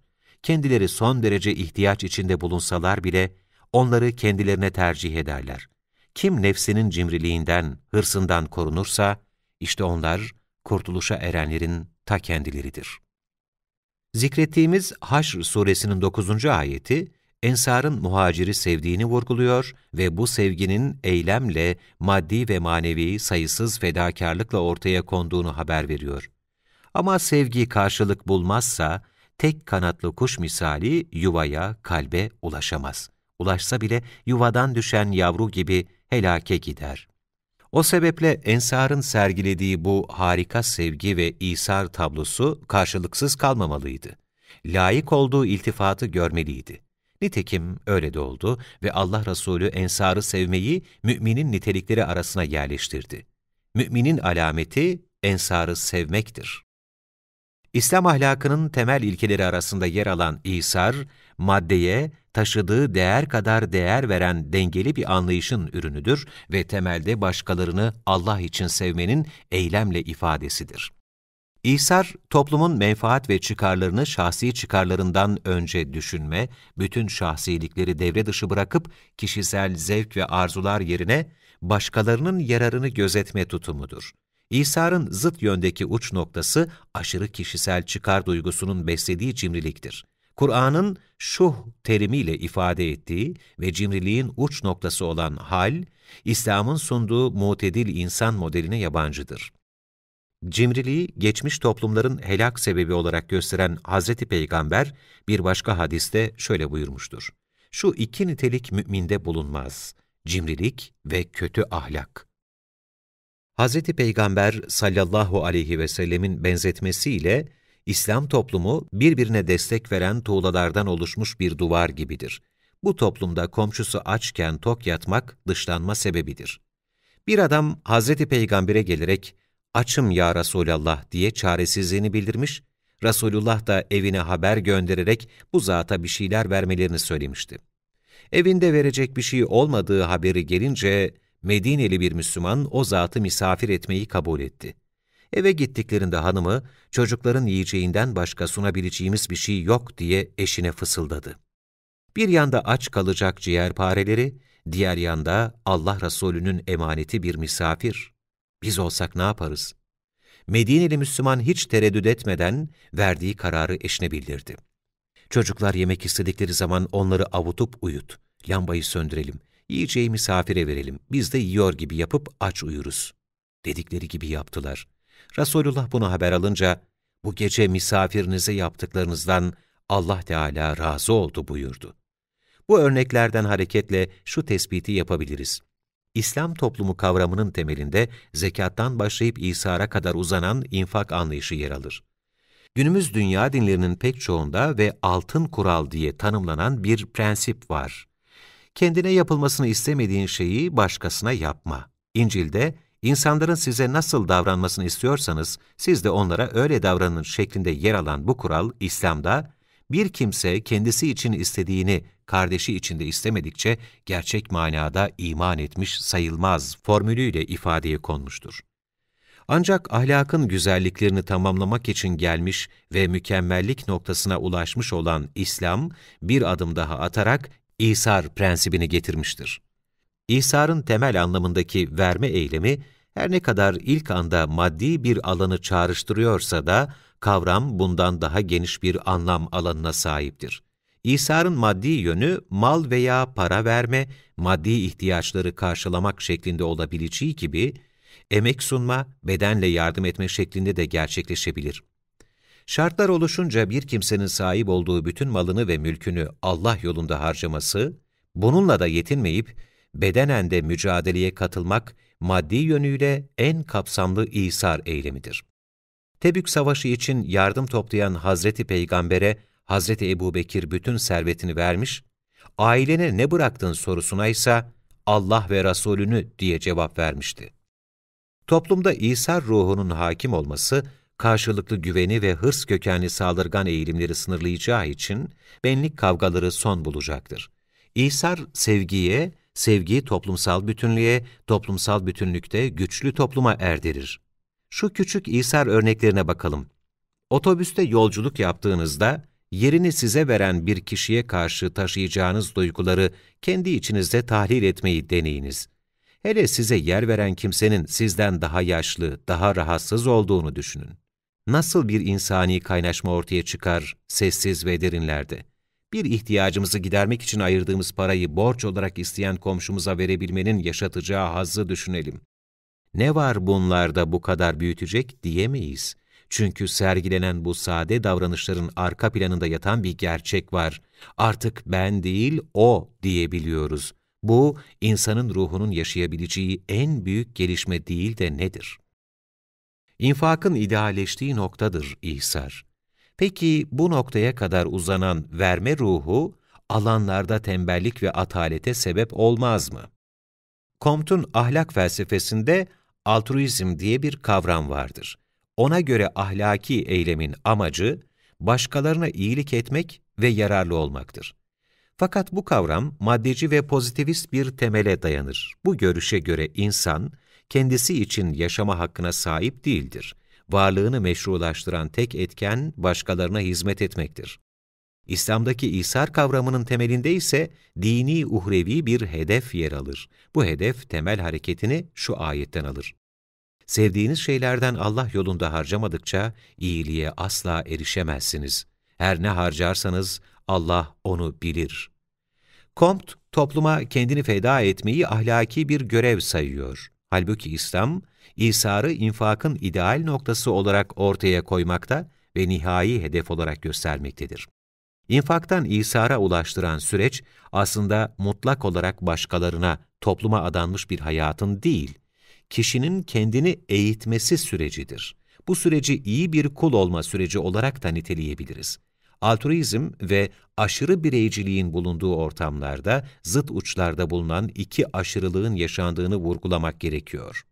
Altruizme yöneltilen, tembelliğe ve asalaklığa sebep oluyor, üstelik kendini topluma feda edenler üstü kapalı bir şekilde toplumu minnet altında bırakarak bir tür duygu sömürüsü yapmış oluyorlar şeklindeki eleştiriler İsar için asla geçerli değildir. Çünkü İslam bir yandan İsar'ı öne çıkarırken, diğer yandan bu tür sakıncaları ortadan kaldıracak tedbirleri de almıştır. Dilenmeyi fakirlik sebebi sayması, el emeğinden daha hayırlı bir yemeğin bulunmadığı tespitini yapması, İslam'ın konuyu nasıl dengeli temeller üzerine oturttuğunun göstergesidir. Kaldı ki İsar ruhu, tek taraflı olarak beklenen bir yöneliş değildir. Toplumun bütün kesimlerinin ortalama bir İsar duygusuna sahip olduğunu düşünelim. Bu sakıncaların hangisinden söz edebiliriz o zaman? Yardımseverlik ve infak erdemlerinin psikolojik ve sosyolojik yansımaları. Profesör Doktor Ali Ayten, Marmara Üniversitesi İlahiyat Fakültesi. Kendini düşünme ve kendi için yaşamanın, yani bencilliğin giderek arttığı günümüz toplumlarında, öteki için bir şeyler yapma ve dayanışma içerisinde olma daha önem ve aciliyet kazanmaktadır. Endüstriyel kapitalizmin bireyleri ve toplumları dönüştürücü çarkları zengin birey ve toplumu daha zengin, fakir birey ve toplumu daha fakir yaparken paylaşma, dayanışma ve yardımlaşma gibi öteki yanlısı değerlerin önemi daha fazla fark edilmekte. İnsanların daha bireysel yaşadığı, komşuluk ve arkadaşlık ilişkilerinin zayıfladığı, ev dışındaki mekanın geçmişe göre daha güvensiz olarak algılandığı, yalnızlığın kaçınılmaz bir son olarak görüldüğü şehir yaşamında, empati kurabilmeye, şefkat ve merhamet duygularıyla ötekine yaklaşabilmeye, kendine ait olandan verebilmeye, infaka, başkalarının dertleriyle dertlenebilmeye, muhtaçlara karşılıksız ve koşulsuz yardım etmeye daha çok ihtiyaç hissedilmektedir. Maddi anlamda kalkınmanın olduğu görece müreffeh toplumlarda evi, arabası, yazlığı, kendisine yetecek kadar parası olan bireylerin mutluluk ve huzurlarının artmaması sosyal bilimcileri hep düşündürmüştür. Sahip olma duygusunu en üst seviyede tatmin eden bireyler, daha büyük porsiyonlarda yemek yese, daha büyük evlerde daha güzel imkanlarda yaşasalar da, istedikleri düzeyde mutluluğa ve iyi oluşa kendi başlarına sahip olamamaktadırlar. Geçmiş yarım asırla karşılaştırıldığında dünya genel itibarıyla daha zengin yer olsa da, bireyler için daha mutluluk verici bir mekan olmamıştır. Bu durum özellikle gelişmiş ülkeler için söz konusudur. Çünkü sahip oldukları artan bireyin özgürlüğü de bir anlamda sınırlandırılmıştır. Oysa mutluluk, iyi olur ve huzur, özgür olmakla daha çok ilişkilidir. Sahip oldukları tarafından sahip olunmak, modern insanı bir yönüyle iyi oluşunu düşürecek şekilde etkilemiştir. Bu durumda sahip olduklarından vererek özgürleşmek, varoluşsal sorunların ve mutluluğun yegane yolu gibi gözükmektedir. İnsanoğlu sahip olma hırsının verdiği motivasyonla sadece toplumsal ilişkileri yıkmakla kalmamış, içinde yaşadığı ve emanet olarak aldığı doğal çevreyi de daha fazla kazanma uğruna kirletmeye başlamıştır. Bugün artık dünyada çevresel felaketler geçmişe kıyasla daha bariz bir şekilde görülmektedir. Kendini düşünmenin, maddi kazancın ve sahip olma hırsının insanoğlunu getirdiği sonuç, daha fazla yalnızlık ve daha az iyi oluş ve daha az mutluluktur. Bütün bu problemleri dikkate alan bazı sosyal bilimciler, özellikle Amerika ve Avrupa toplumlarını gözlemleyerek, maddi refahın artmasına rağmen, insanların daha mutlu olmamasının sebeplerini ötekine gösterilen ilgisizlik olarak dile getirmişlerdir.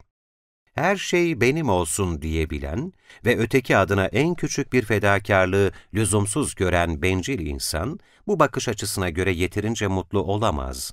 Örneğin Amerikan toplumunu anlatan Martin Seligman, 1970'lerde kalkınan, refah seviyesi artan, evini arabasını büyüten, yemeğini yediği porsiyonu artıran toplumun giderek obezleştiğini ve çözüm olarak da parklarda, yollarda koşmayı ve yürümeyi çare olarak benimsediğini anlatır.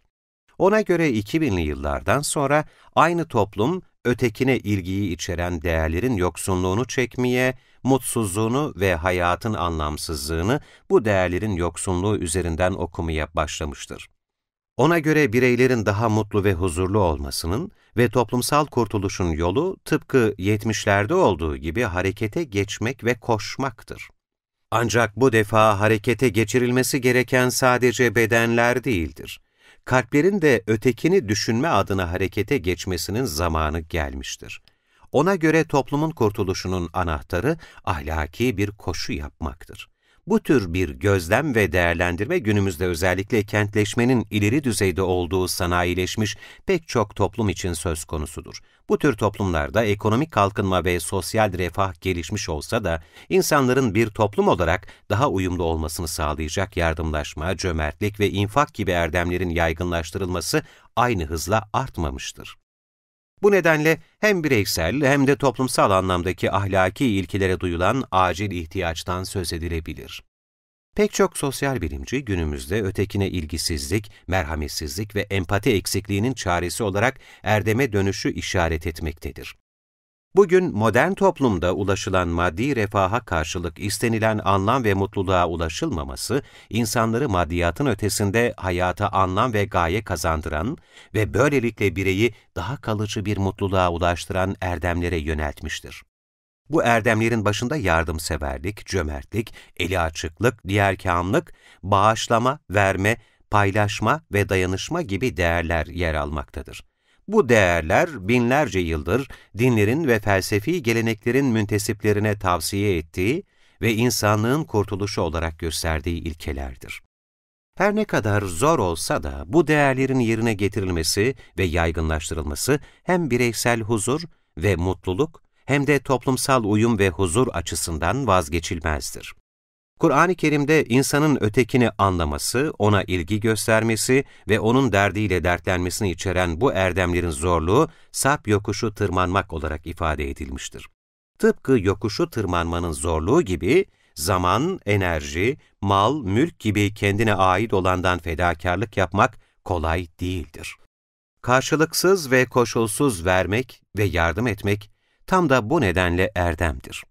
İnsanlara merhameti ve anlayışı tavsiye etmek ve bunları yaygınlaştırmak, akrabayı, fukarayı, yetimleri, kimsesizleri gözetmek, çaresizin derdine ortak olmak hem hadisler hem de ayetlerce öğütlenmiştir. Modern bilimsel disiplinler de günümüzde bireysel ve toplumsal sorunların çözümü açısından affetme, alçak gönüllülük, şükür ve yardımseverlik gibi erdemleri çıkış yolu olarak tavsiye etmektedir. Sosyal bilimciler tarafından artık huzur ve mutluluk için paranızın birazını ayırıp başkaları için bir şeyler yapın, vaktinizin bir kısmını hasta ve yaşlılar yurdu ziyaretine ayırın, başkaları için fedakarlıkta bulunun önerileri giderek daha fazla dile getirilmektedir. Hatta bazı ruhsal problemler için hayır yapmak, başkalarına yardım etmek bir tür terapi tarzı olarak tavsiye edilmektedir. Kimi ruh sağlığı uzmanlarına göre depresyon ve kaygı gibi problemlerle başa çıkma sürecinde yardımseverliğin, başkalarının dertleriyle dertlenmenin bu sürece katkıda bulunan bir tarafı vardır. İnsanoğlu fiziki, sosyal, psikolojik yönlerinin yanında manevi tarafı da olan bir varlıktır. Tıpkı fiziksel ve psikolojik olarak sağlığına özen göstermek ve onu korumak durumunda olduğu gibi, manevi olarak da kendini geliştirmek ve manevi iyi oluşu için gayret göstermek durumundadır. Her şeye sahip olma ve her şeyi tüketme arzusunun körüklendiği bir zamanda, bireylerin maddiyatçılığının getireceği manevi ıstıraplardan korunması da oldukça önem arz eder.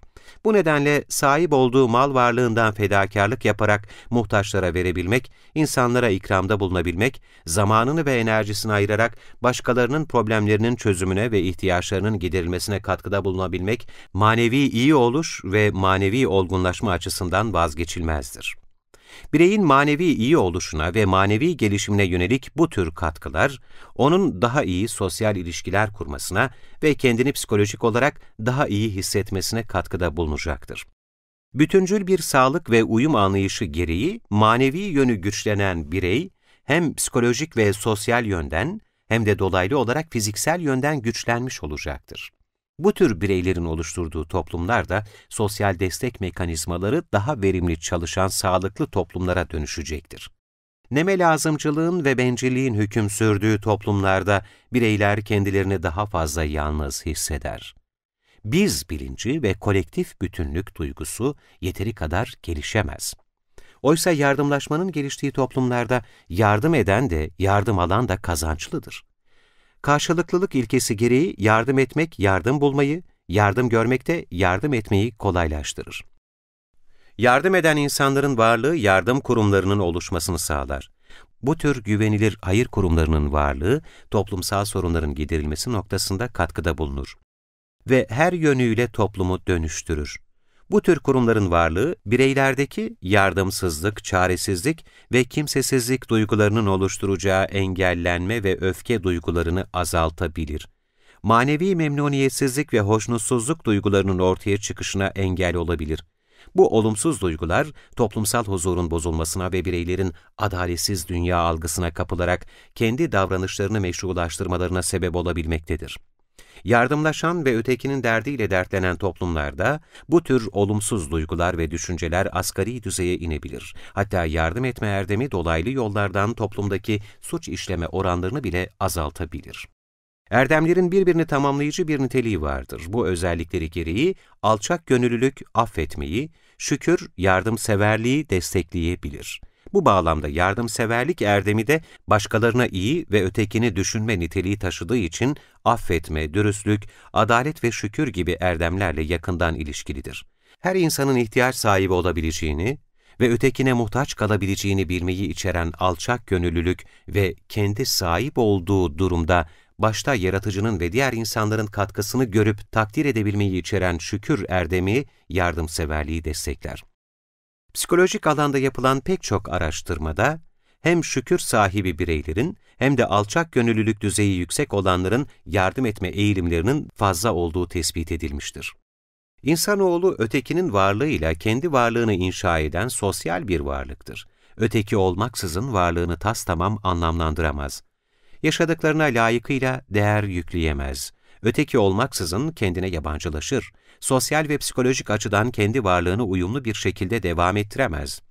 İnsan başkalarının varlığı sayesinde erdemleri yaşayabileceği, kendini gerçekleştirebileceği bir ortama kavuşur. O nedenle başkasının varlığı ve başkasının halleri bireyin psikososyal ve manevi gelişimi için önemlidir. Bu nedenle yardım etmek ve yardım almak kaçınılmaz bir süreçtir. Muhtaç bir durumda yardım almak, kişinin kimsesizlik duygusunu yaşamasına engel olur.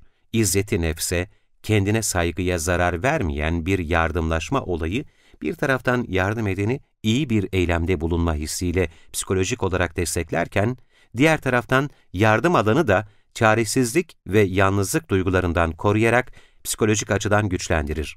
Tüm bu nedenlerle insanlığın başlangıcından beri dinler ve felsefi sistemler, yardımlaşmayı ve bir üst mertebesi olarak değerlendirilen diğerkâm yardımlaşmayı erdem olarak tavsiye eder.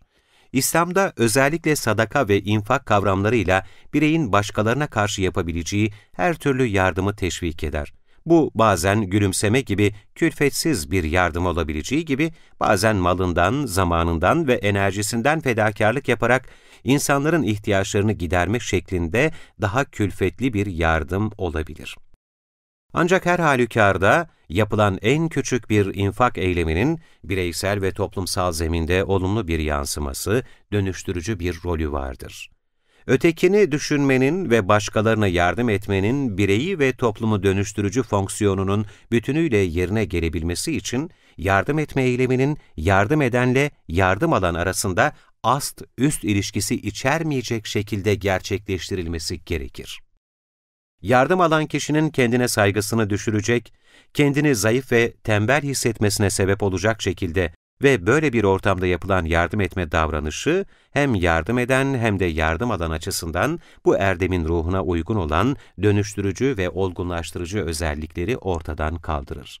Bu nedenle pek çok dini ve felsefi gelenek, yardım etmenin en yüksek derecesinin karşılıksız, koşulsuz ve gizlice yapılan yardım olduğunu vurgular. Bireysel ve toplumsal dönüşümü sağlayacak olan diğerkâm motivasyonla usulüne uygun olarak yardım ve infak davranışlarıdır. Ramazan'ın ruhu infakla yükselir. Halime Yıldız, İstanbul Müftülüğü İl Müftü Yardımcısı. Sekülerizm hastalığına karşı infak. 21. yüzyıl seküler anlayışımıza bağlı olarak maddeyle ilişkimizin emanetten sahiplenme algısına dönüştüğü, kapitalist yaşantımızın tüm değerleri parçalayıp yıktığı, egoist anlayışımızın çevremizde olan bağları koparttığı, hazzın zirve yaptığı ve neticede her şeyde olduğu gibi ruhlarımızın da maddeye, bedenlere hapsolduğu bir yüzyıl oldu. Maddeyle irtibatını araçtan amaca çeviren insan, kan dökücü ve ifsad edici hüviyete büründü. Üstelik bu ifsat, tarihte bir benzerinin olmadığı kadar kötü. İnsanoğlu her ne kadar teknolojik olarak sürekli bir yükseliş gösterse de, yeryüzü hayatının bidayetinden şu ana kadar, hem yaratılanıyla hem de yaratılanlarla diyaloğunu ve kemale doğru yükselişini kesintisiz bir şekilde gerçekleştiremedi. Bu alanda insan ve toplulukların inişli çıkışlı tarihleri oldu. Böyle bir göstergenin başat sebebi, insanın maddi, formel ya da mana ruh tarafına yönelişiyle ilgilidir.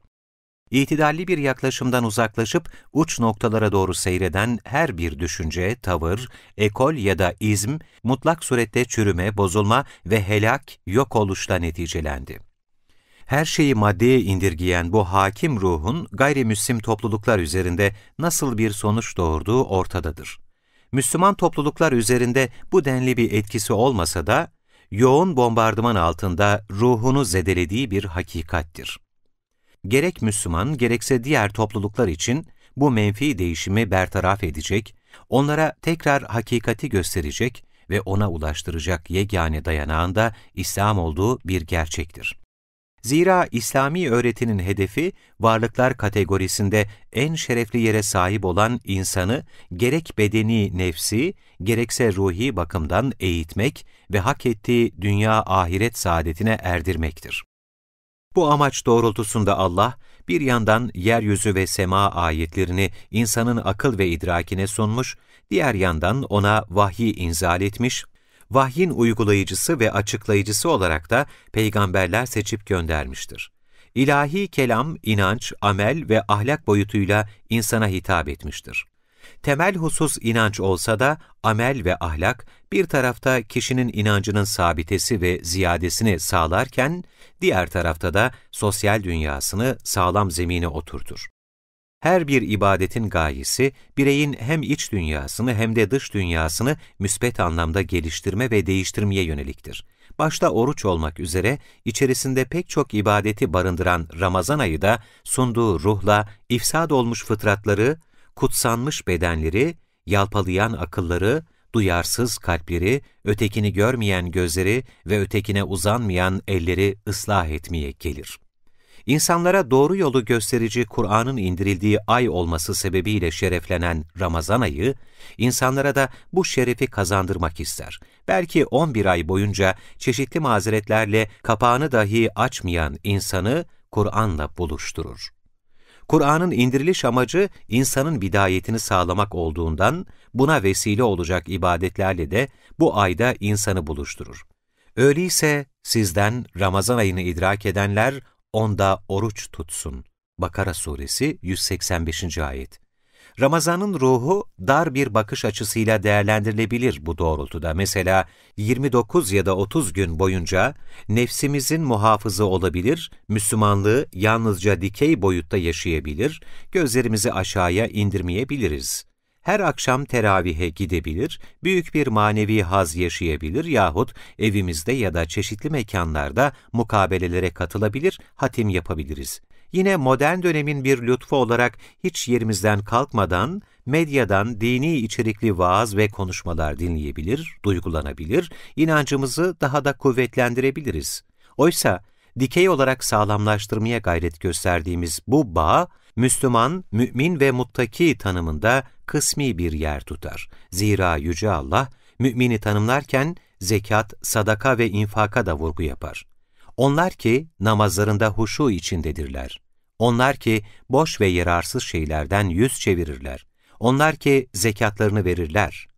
Buna göre namaz, oruç gibi ibadetlerin yanı sıra infak etme, verme hassasiyetine sahip olması da Müslüman şahsiyet ve kimliğinin olmazsa olmaz değerlerinden biridir.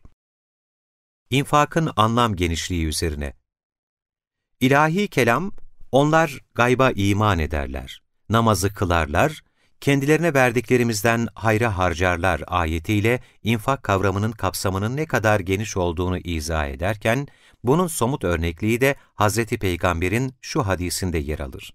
İnsanlarla iyi geçinmen sadakadır. Mümin kardeşinle karşılaştığında tebessüm etmen sadakadır. Senin kabında bulunandan kardeşinin kabına boşaltman da sadakadır. Bu ve benzeri ayet ve hadislerden hareketle infak en geniş manasıyla dini ahlaki bir terim olarak genellikle Allah'ın hoşnutluğunu elde etme amacıyla kişinin kendi servetinden harcama yapması, muhtaçlara ayni ve nakdi yardımda bulunması şeklinde tanımlanabilir. Böyle geniş bir yelpazeden bakıldığında infak, bazen zamanı, bazen malı, bazen tebessüm etmeyi, bazen de sevgi ve şefkati içine alan bir verme eylemi olarak karşımıza çıkar. İnfak, İslam dininde çok önemli bir yere sahiptir. İnfak sayesinde kişi, kibir, gurur, cimrilik ve bencillik gibi dinimizce yerilen kötü hasletlerden kurtulur. Yine infak sayesinde toplumda fakir-zengin ayrımı yerine saygı ve sevgi, kin ve nefret yerine kardeşlik hakim olur. Bu ibadetin hem bireysel hem de toplumsal önemine dikkat çeken Elmalılı Hamdi Yazır, meşhur Hak Dini Kur'an Dili adlı tefsirinde şöyle izahta bulunur. Müminleri izzet ve onur sahibi yapan, Allah yolunda harcamada bulunmalarıdır. Fakirlere, ihtiyaç sahiplerine yemek yedirmek suretiyle Allah katında onların dereceleri yükselir. İnsan ne kadar namaz kılarsa kılsın, Allah için infak etmedikçe efendilik derecesine yükselemez. İnsanın izzet ve onur sahibi olması yemekle değil, yedirmekle mümkündür. Kendileri tıka basa yiyip de Allah için yedirmekten kaçınan, yanı başındaki komşusunun, toplumdaki yoksulların ihtiyacını düşünmeyen tamahkârların insanlıkla bir ilişkisi kalmaz. Gerçek zarara uğrayanlar da bunlardır. Böyleleri yüzünden de toplumda fitne ve fesat çıkar. Yeryüzünde insan topluluklarını birbirine kırdıran kavgaların kökeninde de başkaları için infakta bulunmama problemi yatar. Düşük toplulukların mücadelesi hep yemek davası üzerinde dönüp dolaşır. Yüksek toplulukların mücadelesi ise muhtaç olanların ihtiyaçlarını gidermek ve Allah'a kulluk ederek yücelme yarışında olur. Böyle ulvi bir ibadetin Ramazan ayında yer bulmaması düşünülemez. Ramazan, nefsin teskiye edilmesi, irade terbiyesi, ruhun yücelmesi, nimeti vereni hatırlama, nimetin değerini bildirme, yaratanla yaratılana bakış açısını ve yönelişini doğru istikamete çevirme, dua ve tevbelerin kabulü gibi daha pek çok güzellikleri içinde barındırır. Böylece Ramazan ayı insanı idrak, amel, ahlak ve sosyalleşme bakımından geliştirmek, değiştirmek gibi bütüncül bir yaklaşımla gelir. Şu halde Ramazan yalnızca oruç ayı değildir. Onu sadece oruçla sınırlamak eksik bir anlayış olur. Maddeyle kas katı kesilen kalpleri yumuşatan oruçla başlayan süreç infakla taçlanır. Nefsi cimrilik, mal biriktirme, sahip olma duygusu gibi manevi marazlardan arındırıp, nimeti verenin asıl sahibini bilip, asıl malikül mülkün, onların mallarında isteyebilen ve isteyemeyen muhtaçlar için belirli bir hak vardır emriyle ihtiyaç sahiplerini de hatırlayıp, mali yardımlaşma ve dayanışma boyutuna taşır. Ramazan ruhu hem candan hem maldan infakı gerekli kılar. Özellikle seküler anlayışın tüm dünyayı çepeçevre kuşattığı günümüzde her değerli şey anlam kaybediyorken, Ramazan'ın ruhunu canlı tutan infakla kazanma hırsı, sahip olma güdüsü, mal edinme ve biriktirme arzusu gem altına alınır. Cömertlik, ihsan, İsar gibi yüce hasletler harekete geçirilir. Bütün bu açıklamalar ışığı altında baktığımızda görürüz ki, Ramazan ayı, Kur'an, oruç, namaz ayı olduğu kadar zekat, sadaka ve infak ayıdır. Ramazan'ın infak ruhu o kadar kuşatıcıdır ki, dinimizde oruç tutmaya ömür boyu gücü yetmeyen varlıklı kimselerden fidye vermeleri, fakir ve muhtaçları gözetmeleri istenir. İnfakta Ramazan duyarlılığı. Ramazan ayı, içinde barındırdığı bir takım hasletleri ve uygulamaları idrak eden Müslümanı infakta daha duyarlı kılar. Her şeyden evvel Ramazan ayı merhamet ayı olarak kalpleri hassaslaştırır. Bu duygu yoğunluğunda kişi, çevresine ve olaylara karşı daha merhametli olur. Bu merhameti onun daha fazla infak etmesine vesile olur. Açlıkla imtihanı aç olanı, nimetle imtihanı da nimeti olmayanı hatırlayıp bu doğrultuda adım atmasına sebep olur. Müminlerin bu ayda daha cömert olmasının ardında yatan bir diğer saik de, Hazreti Peygamber'in bu ayda infak etmede her zamankinden daha cömert davranmasıdır. Resulullah'ın Ramazan ayında esen rüzgardan daha cömert olduğu ve elinde avucunda ne varsa infak ettiği rivayet edilmiştir. İbn Abbas'tan gelen bir rivayet şöyledir. Resulullah insanların en cömertiydi. Onun bu cömertliği Ramazan ayı girip de kendisiyle Cebrail aleyhisselam karşılaştığı zaman daha da artardı. Cebrail, Ramazan ayı çıkıncaya kadar her gece Resulullah'la buluşurdu. Resulullah ona Kur'an'ı arz eder, okurdu. Peygamberimiz bu buluşmadan sonra insanlara rahmet getiren rüzgardan daha cömert, daha faydalı olurdu. Yine bir diğer hadiste Enes bin Malik'in rivayet ettiğine göre Hazreti Peygamber'e hangi sadaka daha faziletlidir diye sorulduğunda o, Ramazan ayında verilen sadaka buyurmuştur. Yine oruç ve namaz yanında Ramazan'ın bereketinden daha çok istifade etmek, daha çok sevap elde etmek ve zekat vermede bir kameri sene geçme şartı sebebiyle kolaylık sağladığı için farz olan zekat başta olmak üzere sadaka ve maddi manevi yardımlar Ramazan ayında daha ziyadeleşir. İnsanlar genelde bu ayda daha fazla hayır ve hasenat işler, ihtiyaç sahiplerini daha çok görür, gözetir. Ramazan ayı aynı zamanda Hazreti Peygamber tarafından bağışlanma, af ve mağfiret ayı olarak tanımlanır. Basiret ve feraset sahibi bir mümin de bu ayda zekat, sadaka ve Allah rızası için verdiklerini bağışlanma vesilesi kılar. Ramazan ayında bayram namazı vaktine kadar fakirlere verilmesi gereken bir sadaka türü olan fıtır sadakası da infakta itici bir güç olarak görülebilir. Ramazan ayı ibadetleri arasında doğrudan yer alan, vacip hükmünde ve miktarı az olan bu infak, fakirlerin ve yoksulların hatırlanmasına ve durumlarının görülmesine bir temel teşkil eder. Miktarının azlığından ziyade oluşturacağı etki muhtemeldir ki Ramazan sonrasında da görülecektir. Ramazan ayının ilk çağrışımı şüphesiz Kur'an-ı Kerim'dir. Bilhassa Kur'an-ı Kerim başta olmak üzere gerek camilerde gerekse medyada yer alan vaaz ve sohbette yer alan infakla ilgili hükümler, teşvikler, verilen sevabın derecesi, nasıl verildiği, infakın Allah katında ne kadar önemli bir yere sahip olduğunun idraki de bir başka itici güç olarak karşımıza çıkar. Allah rızası gözetilerek verilen bir tanenin 700 misliyle karşılık bulması, birçok ayette zekatın hemen namaz ibadetinin ardından zikredilmesi, verilen sadakaların belaları, kötülükleri defetmesi, ömrü uzatması gibi pek çok husus Ramazan ayında Müslümanların zihninde farkındalık oluşturur. Nerede o eski Ramazanlar sözünün özü, infak ve paylaşım? Ramazan ayı hangi tarih diliminde olursak olalım, birey ve topluma ayrı bir manevi hava kazandırır. Kemiyet ve keyfiyet bakımından azalma olsa da, onun ruhu yeniden can katar hayata. Ancak şu bir gerçektir ki, modernitenin tüm değerleri çok hızlı bir şekilde yok ettiği bir dönemde, fazilet, erdem ve değerler de bu zamanın çarkında yok olup gitmekte.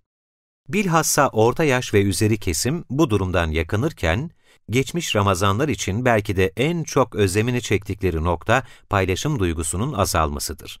Nerede o eski Ramazanlar sözünün ardında bereketiyle gelen misafirler, komşularla paylaşılan çorbalar, fakir fukaranın gözetilmesi vardır. Onlar vermek için mal ve yiyeceklerin çok olmasına bakmadan, onlar bollukta da darlıkta da infak ederler ayeti mucibince hareket etmişlerdi. Pişen bir tencere çorbanın ve ekmeğin en büyük şükür sebebi sayılıp da artanın değil, yetmeyenin paylaşıldığı, infak edildiği Ramazanlar bereketli, huzurluydu. İnfak şükrün bir gereğiydi. Diğer zamanlarda bu kadar olmasa bile Ramazan ayında herkes malın fukarası ama infakın zengini olurdu. Zira sevgili Peygamberimizin belirttiği üzere, zenginlik mal çokluğuyla değildir. Asıl zenginlik, gönül zenginliğidir. Son tahlil ve tavsiyeler. Madde, mana, her ne varsa, her şeyi tüketimin bir metaı haline getirmeyi amaçlayan düşüncelerin ürünü olarak, Ramazan ayı da son zamanlarda tüketim kültürünün bir objesi haline getirildi. Değişim ve dönüşümden nasibini alan Ramazan'ın her bir şiarı bu amaç için kullanıldı. Oysa Ramazan ayı ulvi bir ruha sahiptir. Bu ruh insana tevazu, paylaşım, cömertlik, İsar, ihsan, teslimiyet, sabır, şükür gibi pek güzel hasletleri öğretir. Onu gösteriş ve eğlenceye dönüştürmek, görkemli sofralar hazırlamak, adeta gelecek kıtlık yılları için mideleri depo olarak kullanmak, zengin akrabalar ya da ahbapların davet edildiği lüks iftar sofraları hazırlamak, kapitalizmin ruhuna uydurulmuş Ramazan aktiviteleri düzenlemek, görünür olmanın cazibesiyle ev ya da dışarıda yapılan iftar ve sahur sofraları ve teravih namazlarını sosyal medya üzerinden paylaşmak, onun bu ulvi ruhunu yaralar. İftar sofralarının değişmez misafirleri, o mallar içinizden yalnız zenginler arasında dolaşan bir servet ve güç haline gelmesin ayeti duyarlılığıyla yalnızca zenginler olmamalı. Ayrıştırıcı ve kuşatıcı olmayan, yalnızca zenginlerin birbirleriyle paylaştıkları sofralar toplumu daha çok ayrıştırır, nefret ve öfkeyi artırır. Bizi birbirimize bağlayan, kardeşliğimizi pekiştiren infaktır. Bilindiği gibi İslam medeniyeti de bu anlayışla inşa edilmiştir. Bugün işlevselliğini yitirse de en ince şeklini sadaka taşlarında göstermiştir. Ne yazık ki bir yanda en zengin 100 kişinin servetinin en yoksul 4 milyar insanın servetinden çok olduğu, diğer yanda ise yoksulluğun her geçen gün arttığı, her gün yaklaşık 30 bin kişinin açlıktan öldüğü, 830 milyon insanın açlık sınırında olduğu bir dünyada yaşıyoruz. Böyle bir dünyanın müsebbibi insan olsa da, yine onun ıslah edicisi de insan olacaktır. Ramazan gibi mübarek zamanları kendisi ve diğerleri için fırsat bilen halife insanın, dün olduğu gibi bugün de kalbi ve eli yoksullar, yetimler, muhacirler, Suriye, Mısır, Filistin başta olmak üzere tüm mazlum ve mağdurlara uzanacaktır. Dünya avuçlarımızın içinde küçük bir köy olmuşken ve ulaşmak bu kadar kolayken, Ramazan ayının bu manevi atmosferinden infakla da nasiplenmek gerekir.